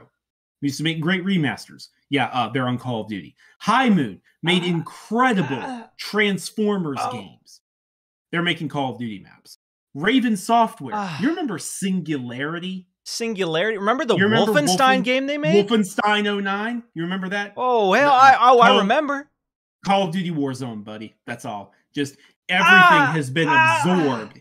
Sledgehammer originally wanted to do wild spin-offs. That was what they were brought in with the promise of, is, hey, it's gonna be called Call of Duty, but it's gonna be like a third person, and then maybe there's RPG elements, like some wild stuff like that. No, what's that? Vince Zampella, who? Yeah, no, we need you to help out with Modern Warfare 3. And they've just been in the Call of Duty train ever since.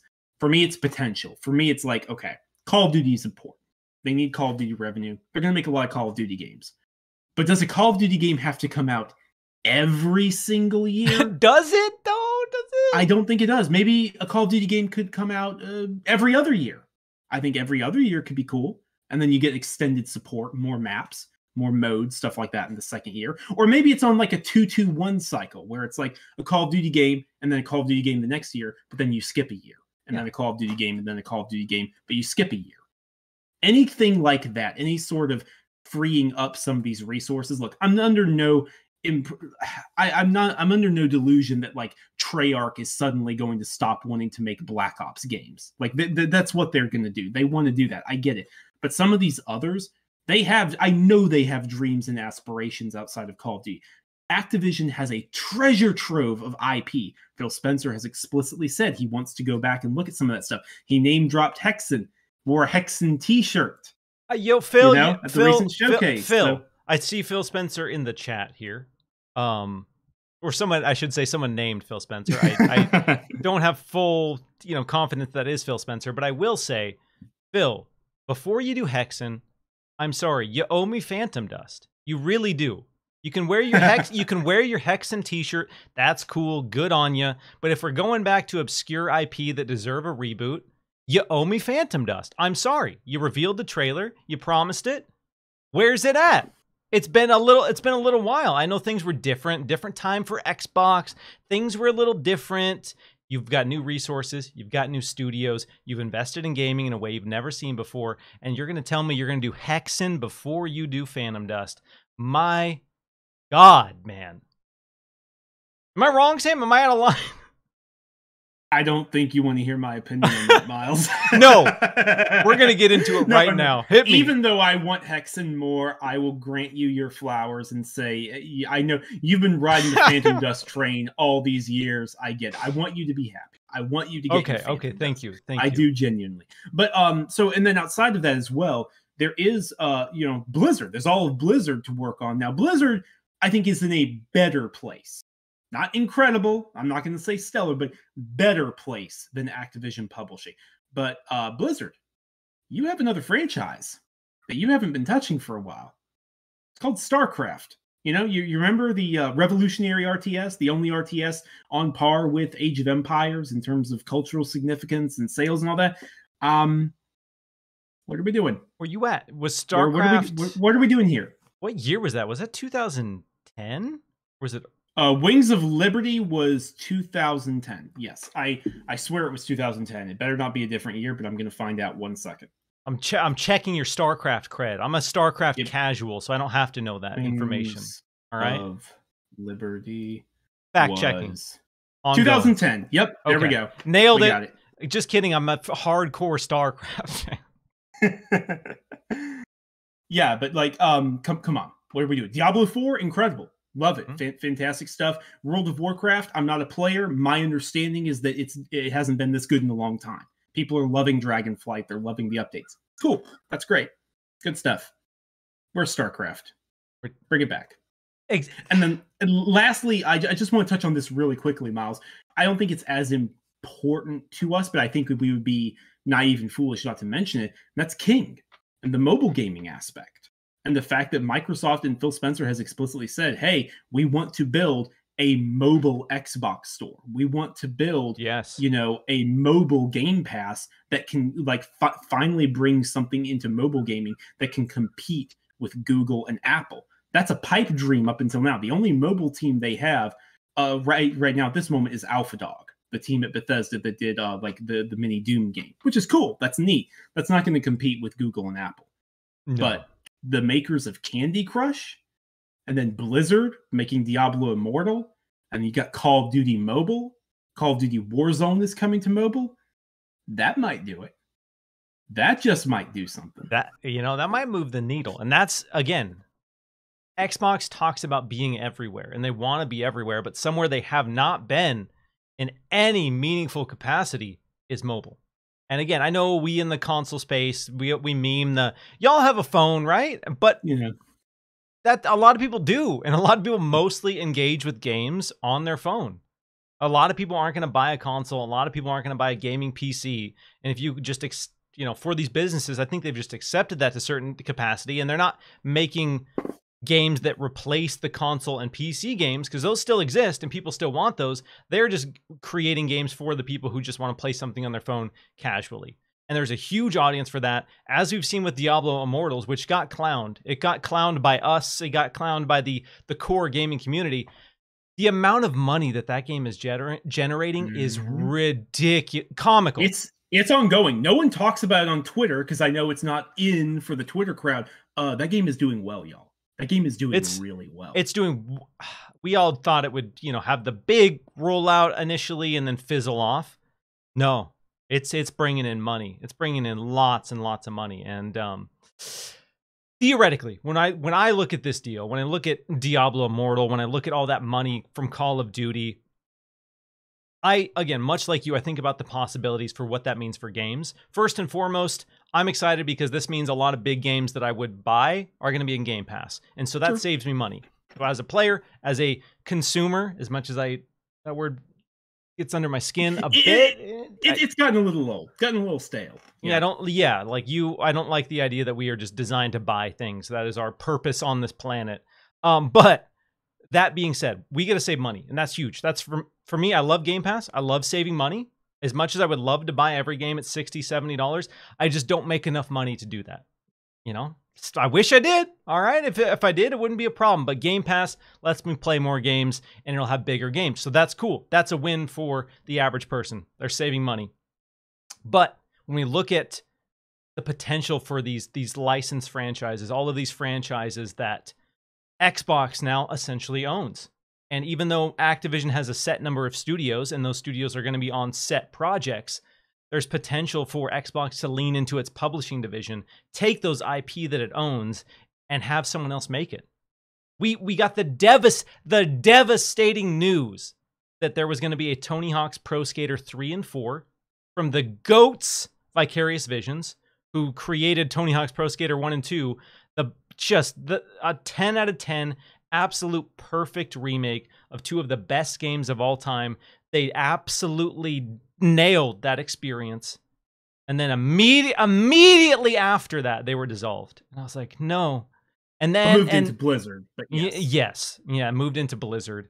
And then we learned that Tony Hawk's Pro Skater 3 and 4 was going to be a thing, but because of those moves to focus on the moneymakers, focus on Call of Duty, focus on Diablo, focus on Overwatch, the Vicarious Visions just, they weren't part of that plan. And it reminds me of kind of what happened with Visceral, where they were out there doing great work, putting out great games, and then because of the publisher machine that they were in, that didn't matter. It wasn't enough. That wasn't enough.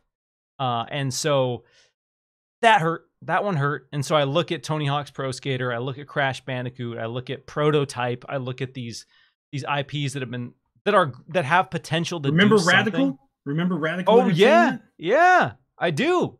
And so there's a huge potential for games, a wider variety of games. I'm not going to sit here and clown on Call of Duty because I know Call of Duty is a big deal to a lot of people. I like Call of Duty. It's fun.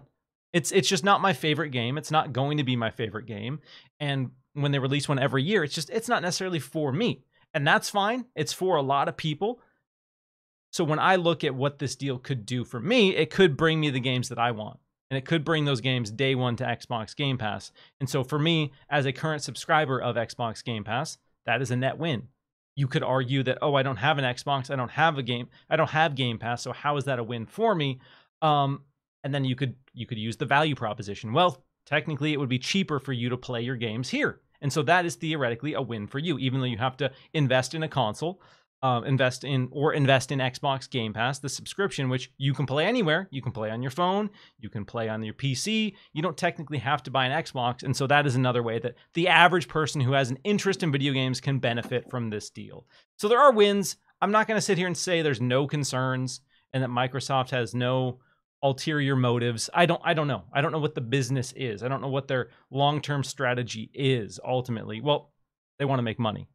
Ultimately, they want to make more money than they've ever made constantly, over and over again, forever, until the end of time, like every other business.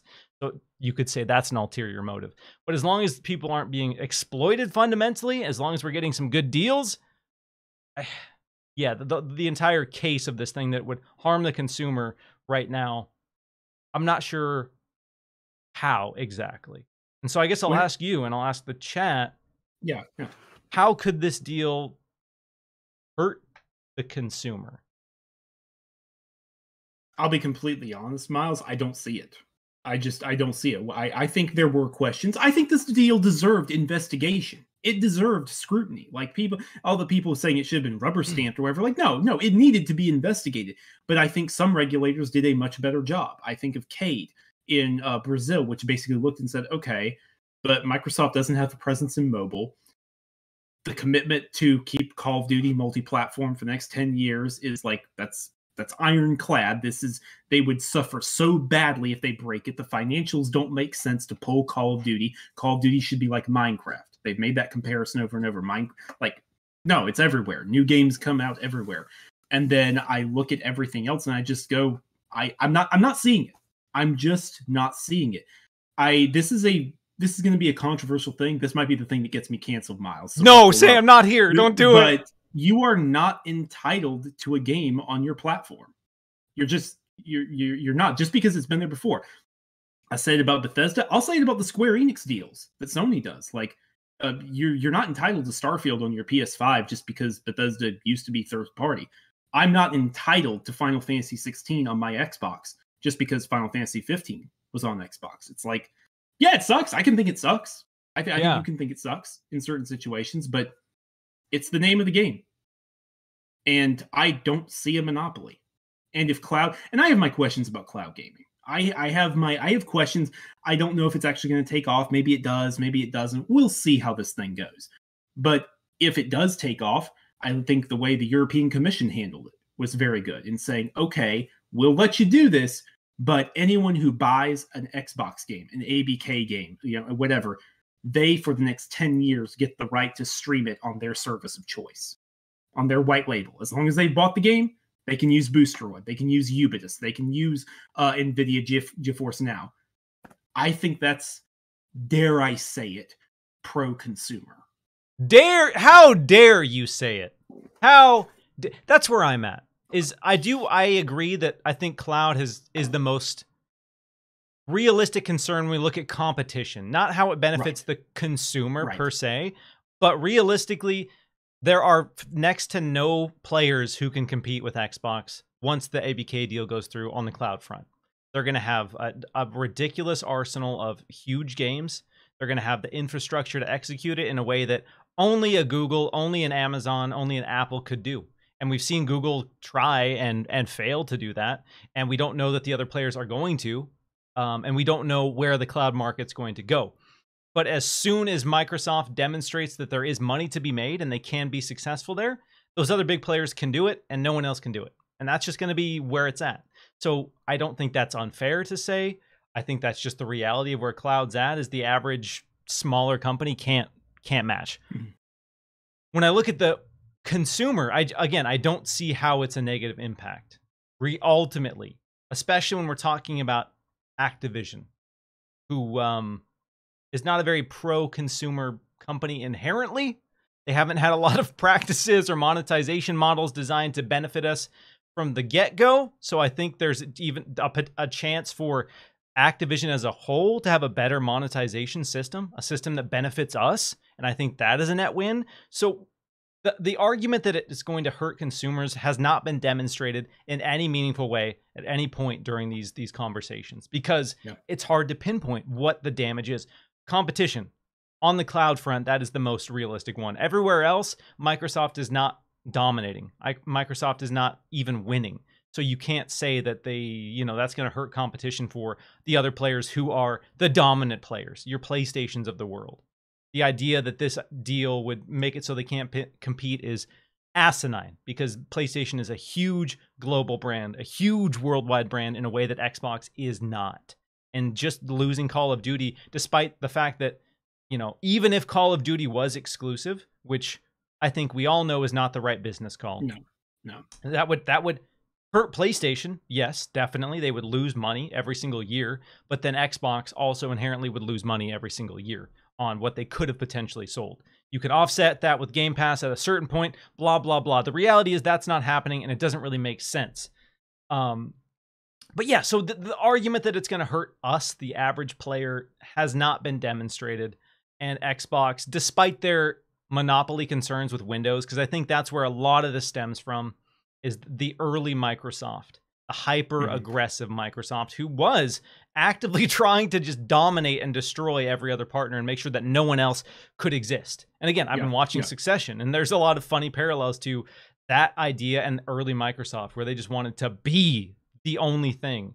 And those executives had the conversations where they were talking about absolutely destroying their competition, making and doing everything in their power to execute that. I don't think that that's currently where Microsoft is, despite the fact that they are bigger than they've ever been. They're making more money than they've ever made. But so far, they haven't been doing a lot that damages us. So with this deal, for me, as just a schmuck with Xbox Game Pass, it seems like a win. It seems just like a net positive. Yeah. Because I don't have to, nobody has to buy anything else that they don't already have for the most part. There will be exclusive games, absolutely. Sure. But that's, again, as we've seen with Nintendo and PlayStation, that is the nature of the industry. Whether you like it or not, and I'll say I don't, exclusives inherently benefit the platform holder and don't inherently benefit us. That's the business, baby. So I don't know. It's been tough to pinpoint, because I thought about that when I wrote this question: am I going to be able to come up with something that's negative for me? And so far, I can't. I don't know. Yeah. Theoretically, they could jack up the prices, sure. But if nobody else... Xbox and PlayStation have both raised prices without it. So inflation is a thing. Yeah. So, yeah, it's been tough. But now, we're going to have some fun. We're going to have a lot of fun. We're going to be talking about the games we want to see come to Game Pass on the other side of this. We're going to be talking about the games that could exist, our dream games, all of that. Real quick, I want to give a huge shout out to the 216 amazing people joining us live. If you are digging the show, smash that like button, share it out, subscribe to the channel, all that good stuff. Super chat from the dude, the podcast producer himself, Yodani Quezada, who says, Miles' hair got the "you'll be hearing from my family attorney" in the front and the resisting arrest in the back. Show us the angle of the hair. So I've been working on my mullet, y'all. All right, y'all. If you're watching the video version, you get an exclusive look at my luxurious. Try to get you a good angle.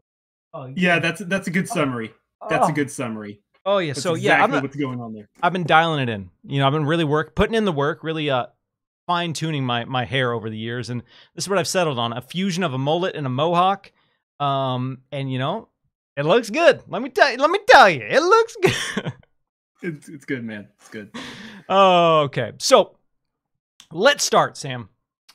Let's say this deal goes through Monday or Tuesday. And let's say there's this fantasy scenario where they've already concocted a massive batch of Xbox Game Pass drops. Again, for the record, I will say that I don't know that that's going to happen.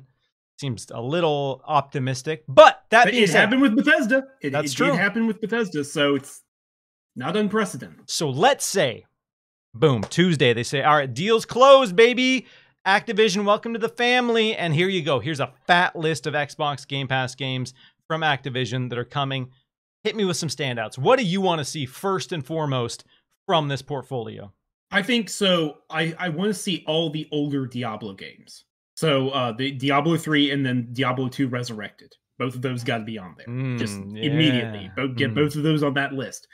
I don't think we see Diablo 4 yet, but we can talk a little bit more about that in a minute if you disagree or something. But I think those older ones, get them in there. Maybe that encourages people to then buy Diablo 4, something like that.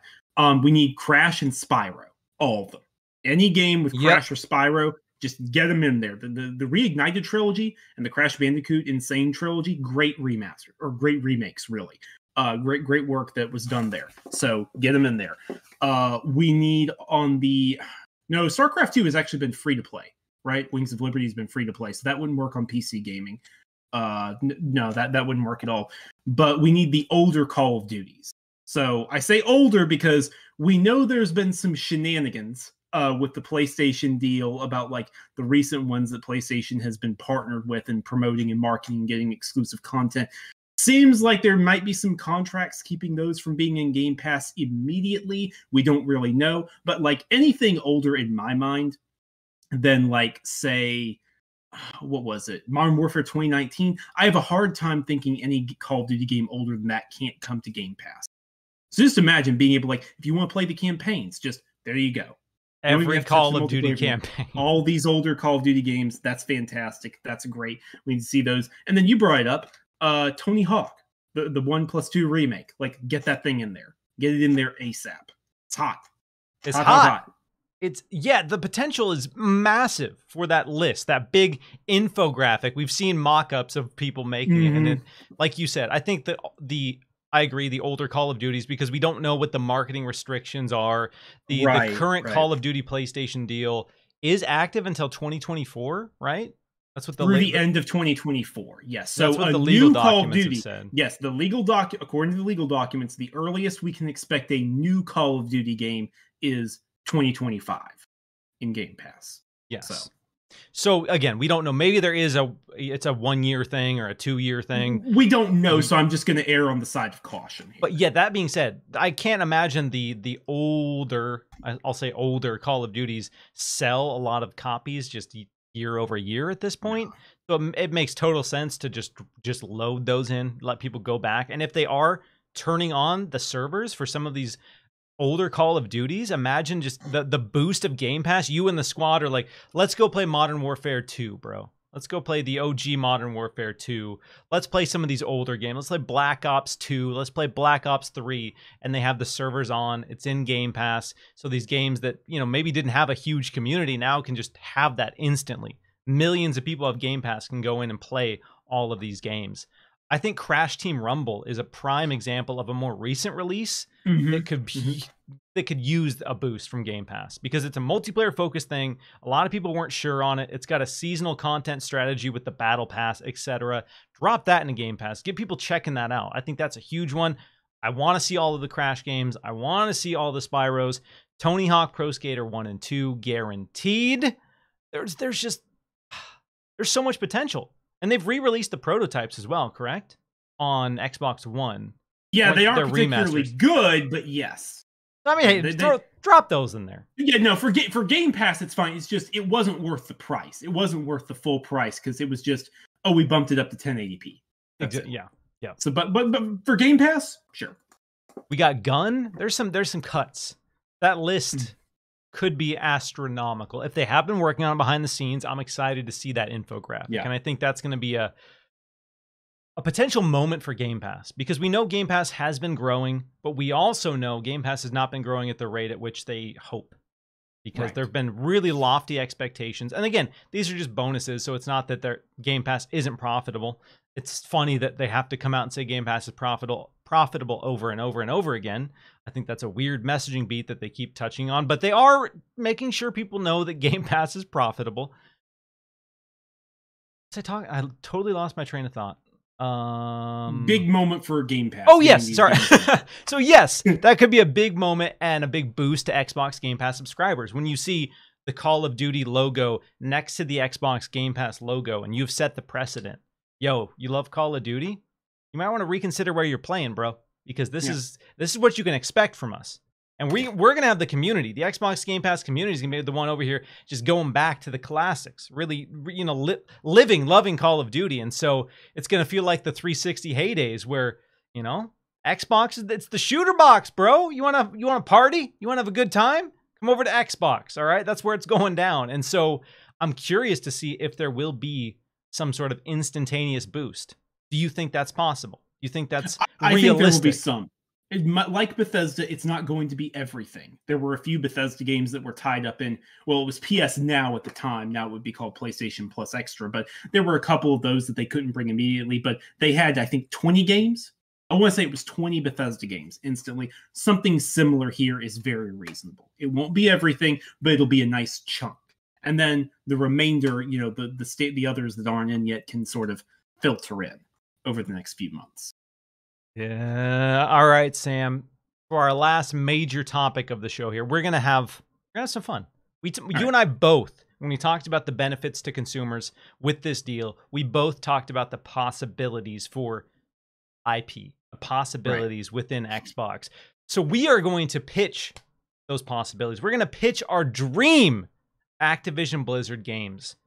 And I want to hear it. Give me 3 games that you want to see. You and I, in this hypothetical scenario, you and I are directly in charge of greenlighting and funding Xbox games and Activision games after this acquisition is closed. Nothing is off limits. We can do what we want. We have unlimited budget. What are you whipping up? So immediately, the first thing is Toys for Bob. Your patience has been rewarded. You've got Crash and Spyro to play around with, so you're going to do a crossover. But what's this? You're part of Xbox. Pull in Banjo. Let's get a 3-way crossover going. Crash, Spyro, and Banjo in the same game. It's the Bear and Birds time. They're back with the dragon. Like, let's do it. Let's do this thing. So immediately, that's the first one, top of the list. Gotta happen, dude. It's gotta happen. Three's Company, Crash Bandicoot, Spyro, Banjo-Kazooie, Toys for Bob coming to the table and just really doing this just other level 3D platformer, a 3D platformer that competes with your Mario Odysseys of the world. Gets people talking about the genre again, a genre that some people say only Mario can do. Nah, it's time. Time for a new titan to enter the arena, and I think Toys for Bob is primed. Like on my list, I had just them doing a Toys for Bob, just a reboot or a remake of Banjo. But hell yeah, let's amp that up. Let's do the Three's Company, Banjo, Spyro, Crash Bandicoot coming together, baby. Let's go. I'm in. What else you got? Number two. Blizzard is going to do a third-person StarCraft shooter with the aid of the Coalition. StarCraft Ghost, anyone? Remember that little... Yeah, doesn't have to be Ghost. They could do Ghost if they wanted, but it doesn't have to be. Imagine even being like a bulky Terran Marine.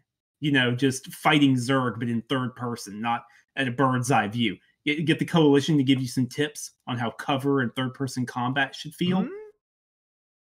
I want a third-person StarCraft game where you're just fighting the Zerg. You're experiencing the Zerg rush from the ground level.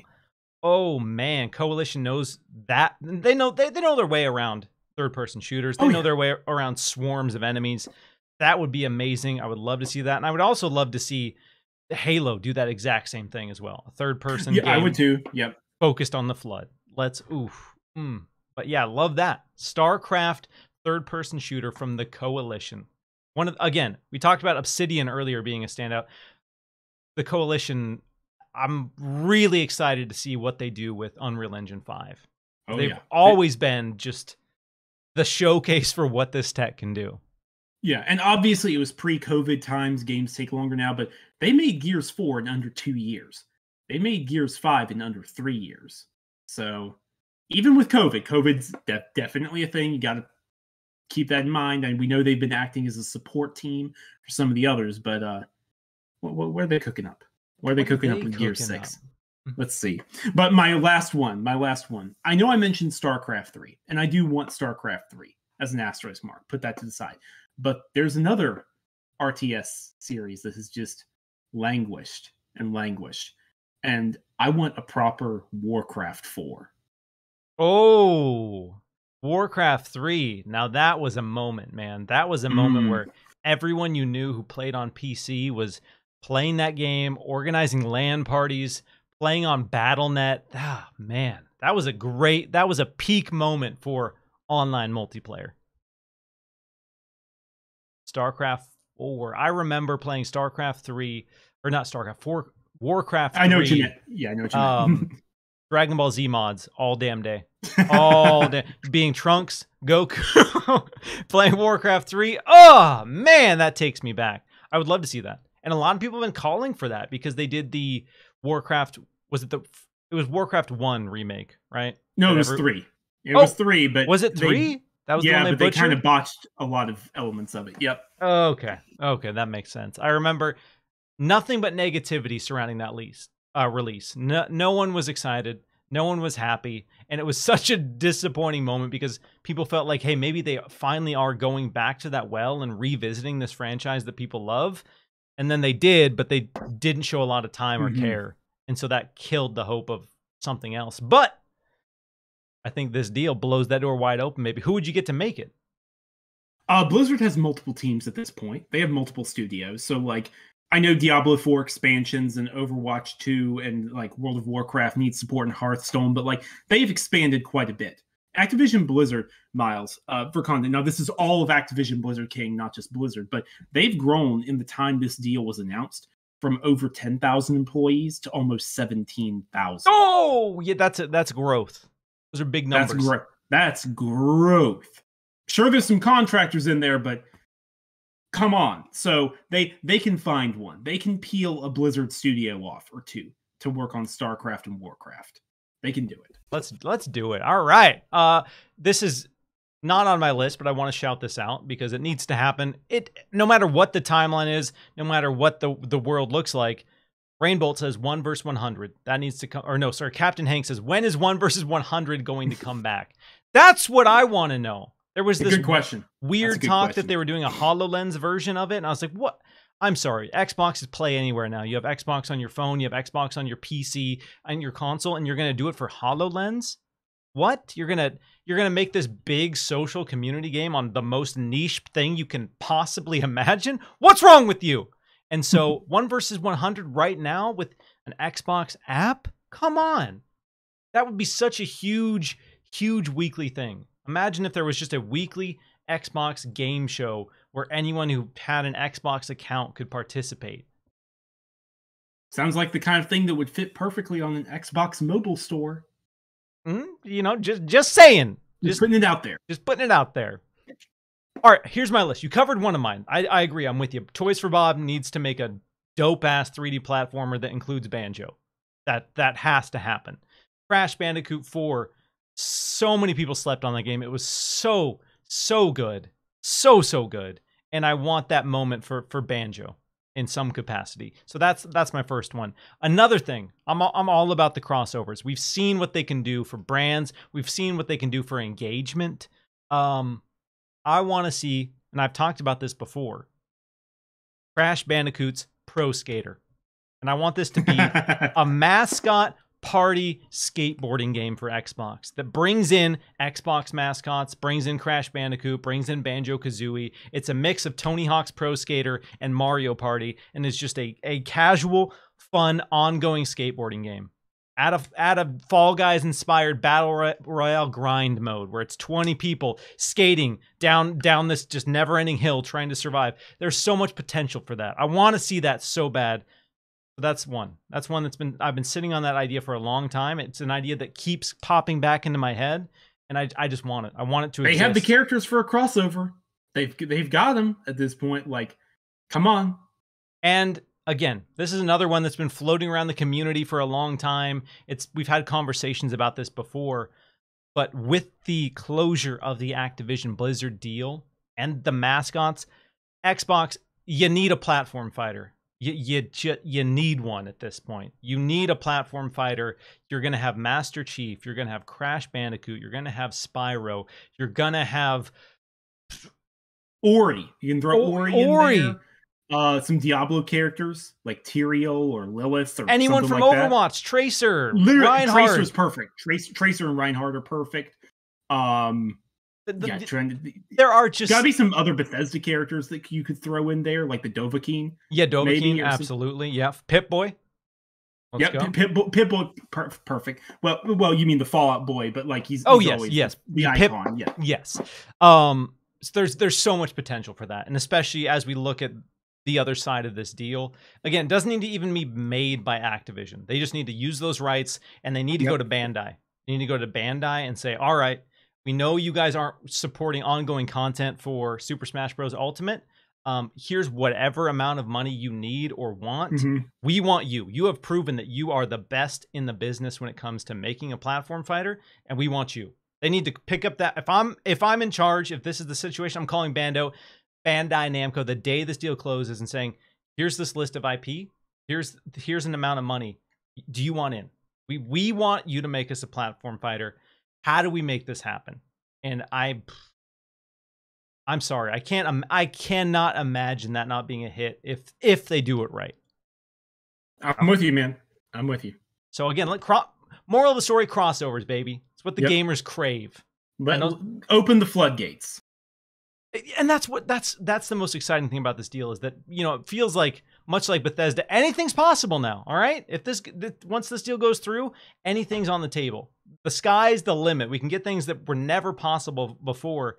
And you know, that's the hope. That's why a lot of us talk about the video games industry and talk about these ideas, is because we get excited. Because we've all had a game or a moment that's been something we've never expected and given us that just feeling that is unmatched. And there's huge potential here. So I'm excited. We got some great lists of games. But yeah, I think this deal is almost done. How are we going to celebrate on the other side? That's what I want to know. I have some whiskey I'm breaking into. Am I drinking 6 Four Locos on stream? Is that how You got it, man. Oh, just get a 24 pack of hard Mountain Dew and just one dew per minute for 24 minutes? I mean, when are you going to have another opportunity to do something like this? Actually, sorry, I'll get 69 hard Mountain Dews. There you go. For every billion, and I'll do one hard Mountain Dew per minute for 69 minutes. And then I will be dead, and I will have... All right, Sam, let's get on out of here. Huge shout out to all the people who joined us. Appreciate you all for tuning in to Xbox Chaturdays. If you had a good time, hit the like button, leave a comment. If you're listening to the audio versions, again, leave a review. Sam, appreciate you, man. Appreciate you coming again. Back-to-back episodes of Xbox Chaturdays. For the amazing people joining us, where can they get a hold of you? Yeah, as always, thank you for inviting me, Miles. Even if it was last minute, lots of last minute stuff happening for me recently. Yeah, buddy, but, let's go. Yeah, you had to do it to me. Thank you. It's always great talking to you, bro. And yeah, if anyone doesn't know, you can find me on Twitter at Samuel Tolbert. I'm also at Samuel Tolbert on Blue Sky, since who knows what happens with Twitter. And while I'm not on there as much, I am on Threads at Sam Tolbert 484. So you can find me all three of those places, and hopefully one of them survives. Hopefully one of them makes it out. So yeah, we'll see. Yes. So yeah, show Sam some love. Appreciate all of you. We're gonna get on out of here. Have an amazing week. Have an amazing weekend, and we'll be back next week to probably talk more about ABK. But in the meantime, have a good one, everybody. Take care, everybody.